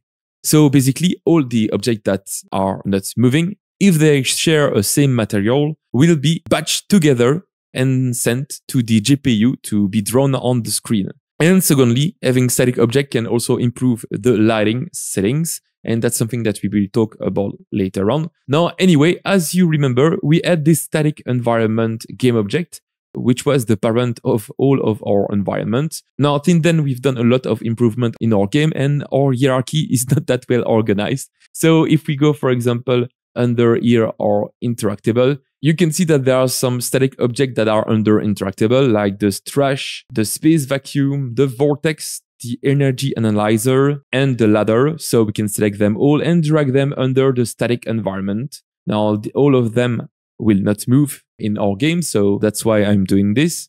Now, for the sci-fi pistol, we can drag it under the interactable. Same goes for the space waste interactable, and for the teleport anchor, and for the teleport area. Okay, here you go. Now this way, we have set up all of the interactable under our interactable and all of the static things in our game under here, the static environment. And with this, what we can do is go at the top of the static environment and select this static icon. We can set yes, change children. So this will make sure that all of the children of this game object will be marked as static as well. And now by doing this and telling Unity what is moving and what is not, it can better optimize our game by default. Now that's awesome. And now back to our checklist, we can cross this one and it sends us to the lighting optimization. Now, if we have a look at our lighting right now, it is in real time, which means that if I take one of the light and that I move it around, as you can see, the blue light is changing in real time, which is really good. You have here the shadow that is moving also in real time. But of course, you guessed it, this is computer heavy. Oh, and by the way, here I remark that this lighting post is not marked as static because I've placed them under this lighting game object. So what we can do is simply select all of these light corner and set them to static as well. This way, this game object will be static as well with the others as they are not moving. Now anyway, here are the steps to bake the lighting in our game and make it more optimized while keep the same visual aesthetic. The first step is what we've done previously, which is to say what is static and what is not. And the second step is to say if our light will be real-time or baked. For this, let's go to Windows, Rendering, Light Explorer, and here we can have a look at all of the light in our game. Now, as you can see, here are all the blue lights. So we can select them with the caps key. And as you can see, they are all in real time. Now, in my case, I want them all to be baked. There you go. But now, because these are baked lights, we can set their shadow to soft shadows. Now that they will be baked, we don't care if they have a shadow or not, because the shadow that they make will be baked. So they will not be computed at every frame of the game, which is why we can do this now. Anyway, now we have 3 more lights. We have a directional light, we have a point line, and another point line. So 3 point lines that are real time right now. And this is where basically you can say what you want to be baked or not. For example, if you don't want any real-time shadow to be computed, you can select them all and set the mode to be baked. But in my case, I still want some real-time computation to occur. So I think what I'm going to do is set the directional line to be mixed. Now mixed means that the light will be baked, but it will still light non-static objects. Now, after setting the directional line to mixed, let's go to our next one, which is this point light, which is located in the spaceship control room. Now, on this one, I don't want it to be mixed, so I'm going to set it to bake. And finally, the last one is this one in the start zone on the spaceship. And I'm simply going to set it from real time to mixed. And there you go. This way, we will have just 2 lights that will compute every frame of the game. But of course, if you want your VR game to be more optimized, you can set all of the light to bake. But in my case, I think it will be enough considering the complexity of my scene to leave 2 lights unbaked. Now, anyway, the light setup is done. We can close these windows. And now we can add 2 things. We can add a reflection probe. And if I go to right click, light, then reflection probe. Now the goal of a reflection probe is to do a bit the same like the lighting, which is bake the complexity of our scene somewhere, but to do so with the reflection. So after creating a reflection probe, we can place it in a certain zone and we can change here its box size to make it fit more or less the size of our game. So in my case, I'm going to add 2 reflection probe, one over there, and then duplicate this reflection probe to add a second one on the control room. And there we go. Now, as you can see, I have 2 reflection probe in my scene, which will be able to bake the reflection of our game. But that's not it. Now, remember that all of these blue lights now are baked, which means that if the player approach his hand towards the blue light, well, the hand will keep their initial color and not take the blue tint from this light. But there is a technique to actually fix this little issue, and it's to use a light probe. So if we right click, go to light, and then go to light probe group, we can place it over there. There you go. Now, as you can see, a light probe group is basically some point here. And this point will bake the lighting surrounding them and apply it to the non-baked object around the scene. So this light probe group will be the solution for our little issue. And what we can do is simply place it somewhere in our scene like this, and then click on Edit Light Probe Group. Now what we can do is here, select them all like this, and we can move one or multiple light probe. And if we press on Ctrl D, as you can see, we can start putting them everywhere in our world. Now, of course, the more light probe you make, the more details on the baked lighting will be able to apply on the non-baked lighting. Now, before starting this tutorial, I've already done it and save it as a prefab here. So I can simply now drag it in our scene and there it is. Now I can simply remove the other light probe group. And there you go. Now, as you can see, I have the light probe set for all of the environments. And with this, all of the steps to bake the lighting are completed. Now, remember that we set some object to static. We set the light to baked. We added some reflection probe to bake the reflection, and we added the light probe to be able to have some non-baked object be lit by the baked one. So the final step is, of course, to do the baking itself. And to do so, we need to go to Windows, Rendering, Lighting, and this should open here the lighting settings. So here we have no lighting setting asset. So let's click on New. Beautiful. For the light mapper, I'm going to set it to GPU. Now I'm going to keep the light map resolution to 40, but if the computation takes too long, you can reduce this value. Then I'm going to check here the ambient occlusion, which will add a nice ambient occlusion effect in our scene, which are some added shadows when two mesh collides. And finally, I'm going to set the max light map size to 2048. And there you go, now everything is ready. Let's click on Generate Lighting to generate and bake the lighting of our scene into a light map. And there you go, believe it or not, but the baking is finished. Now, as you can see, it looks a little bit nicer than before, but actually this is way more optimized. Now, for example, if I take this light right there and then I try to move it, as you can see, the lighting doesn't change on this post. And so, as you can see, everything is now baked. Now, little tips for you watching this video. You can also have a look at this light map by going to here, shading mode, and click on Bake Light Map. And here you can have a look at how the light map is directly applying to our scene. And as you can see, everything looks great, which means that we successfully managed to bake the light map for our game. Okay, let's go back to shading mode, shaded. There you go. I'm in love with the look that we've made on our game. It really looks great. And this means that we can now go back to our optimization checklist and then check here the lighting optimization as we've done everything on it. And now the next thing is the project setting optimization. Okay, so for now, if we go to Edit, Project Settings, and then on Quality, as you can see, we have 3 levels of quality for our game. We have height fidelity, which is selected right now, balance, and performance. Now I'm going to just remove performance. There you go. And check the high fidelity only when we are on desktop and the performance only when we are on Android.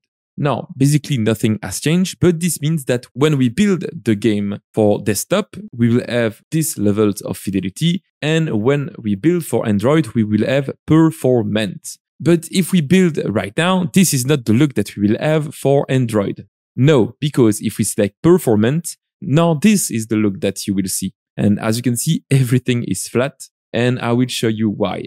So basically at this point, this means that we have now 2 settings. One settings for the high fidelity that will be used for desktop, and another one that will be used for building on Android, so on the MetaQuest.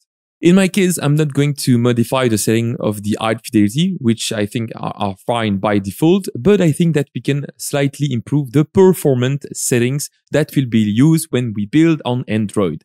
So let me show you how. First thing is to go here on texture streaming and to enable it. We go below, we have a bunch of other settings that are just fine like this. But if we click on the render pipeline asset, as you can see, this will highlight a certain setting in the project files that we can click on. And if we go to Inspector, there it is. Now, this is an important page here because these are all the settings that are used to render on our game. By default, the URP performance, as the name suggests, is very performant. But in the case of this VR game, we can slightly improve it a little bit better. For example, the HDR that is used by the bloom, we can enable it. And as you can see, we can now see the bloom again, on, off, on, off. Now for the anti-aliasing, this is a setting for me which is very important because the anti-aliasing can kind of remove the pixelization effect that we don't want on low-end device. So in my case, I will set it to 4, but if it's too much, you can of course set it to 2. Then for the main light, in my case, I want to cast some shadow. We can then go to additional light. And now if you remember, if we go to edit, rendering, light explorer, we add 2 mixed light. We add the mixed directional light and the mixed point light. So this means that if we go to our settings, we need also to enable this 2 light over there. Now, in the case that you only have 1 light, you can simply set the additional light to disable. But in the case as I am right now with 2 light, I'm going to set it to per pixel and set the per object limit to 1. There you go. Now this additional light can cast some shadows. And as you can see with this, we are now able to see a little shadows of the end that are casted by this light over there.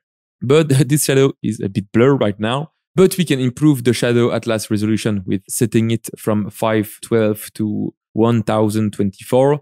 Or you can even go higher and set it to 2048 and do the same for the main shadow resolution. Now, this will depend really if your game can manage it. In my case, I still think that 1024 will be enough, so I will just leave it like this. Anyway, now if we go below, we can see the shadow max distance. Now, this is a very important setting because we, of course, don't want shadows to be displayed after a certain distance. And there you go. Now, as you can see, if we decrease this value, it kind of hides all of the shadow that are casted by the real-time object that are not baked. Now, what I like to do is go to the maximum distance here on the scene windows, have a look at the object that I want to study their shadow and see how I can increase these settings to keep the shadow seen by the players. And as you can see, if I go to a value of 8, I can still see the shadows. And this feels like it is the minimal value for this. And of course, you want to set this max distance as low as possible. So 8 feels like a good amount. Now let's go down below. You can here increase the cascade count, which will allow you to kind of blend between 2 resolution of shadow. And finally, you have here the soft shadow that you can enable. And basically, that's it with the settings of our project. With this, we have created kind of an optimized settings for our game. Of course, feel free to tweak it yourself and to play around the result. But now I think that the result is great. We can now go to our optimization checklist and just cross here the project setting optimization. And the last thing missing is the cooling. So this main camera by default will only render what's inside here, this view frustum. So inside the field of view of the camera. But you can also create a maximum distance. And here, this is by the far plane. So maybe we can reduce this far plane to something a bit less. There you go. Or maybe 200 seems good enough. Now, my goal, of course, is to still be able to see the little asteroid here. So 200 feels really great. And this is basically a technique that you can kind of use to make sure that the objects that are not too far away can still be seen by the camera. But that's not it, because you have the frustum cooling, which is the technique that only render what's inside the field of view of the player. But you have also the occlusion cooling within Unity. So the occlusion cooling will mean that if you are looking in this direction, for example, so in the direction of the door, you will not render the objects that are hidden by the door, which, for example, is this ladder. So for this, it's very simple. We simply need to go to Windows, Rendering, Occlusion Cooling. And here we can simply click on Bake. And now if we wait a little bit, as you can see, it is already working. Now, if we take the XR origin and that we rotate it around, here is what's happening. Now, as you can see, this is making sure to always display the only thing that the player is seeing in front of him. So that's another great optimization technique that is really easy to do. Okay, and just before finishing here this optimization part, something that I completely forgot is that if we take a look at this door is set to static. But it is not static because this door, of course, needs to open. So here, make sure to uncheck these parameters to make sure that when the player presses on the button over there, it can still open. Now, for this, I'm going to go in under the static environment.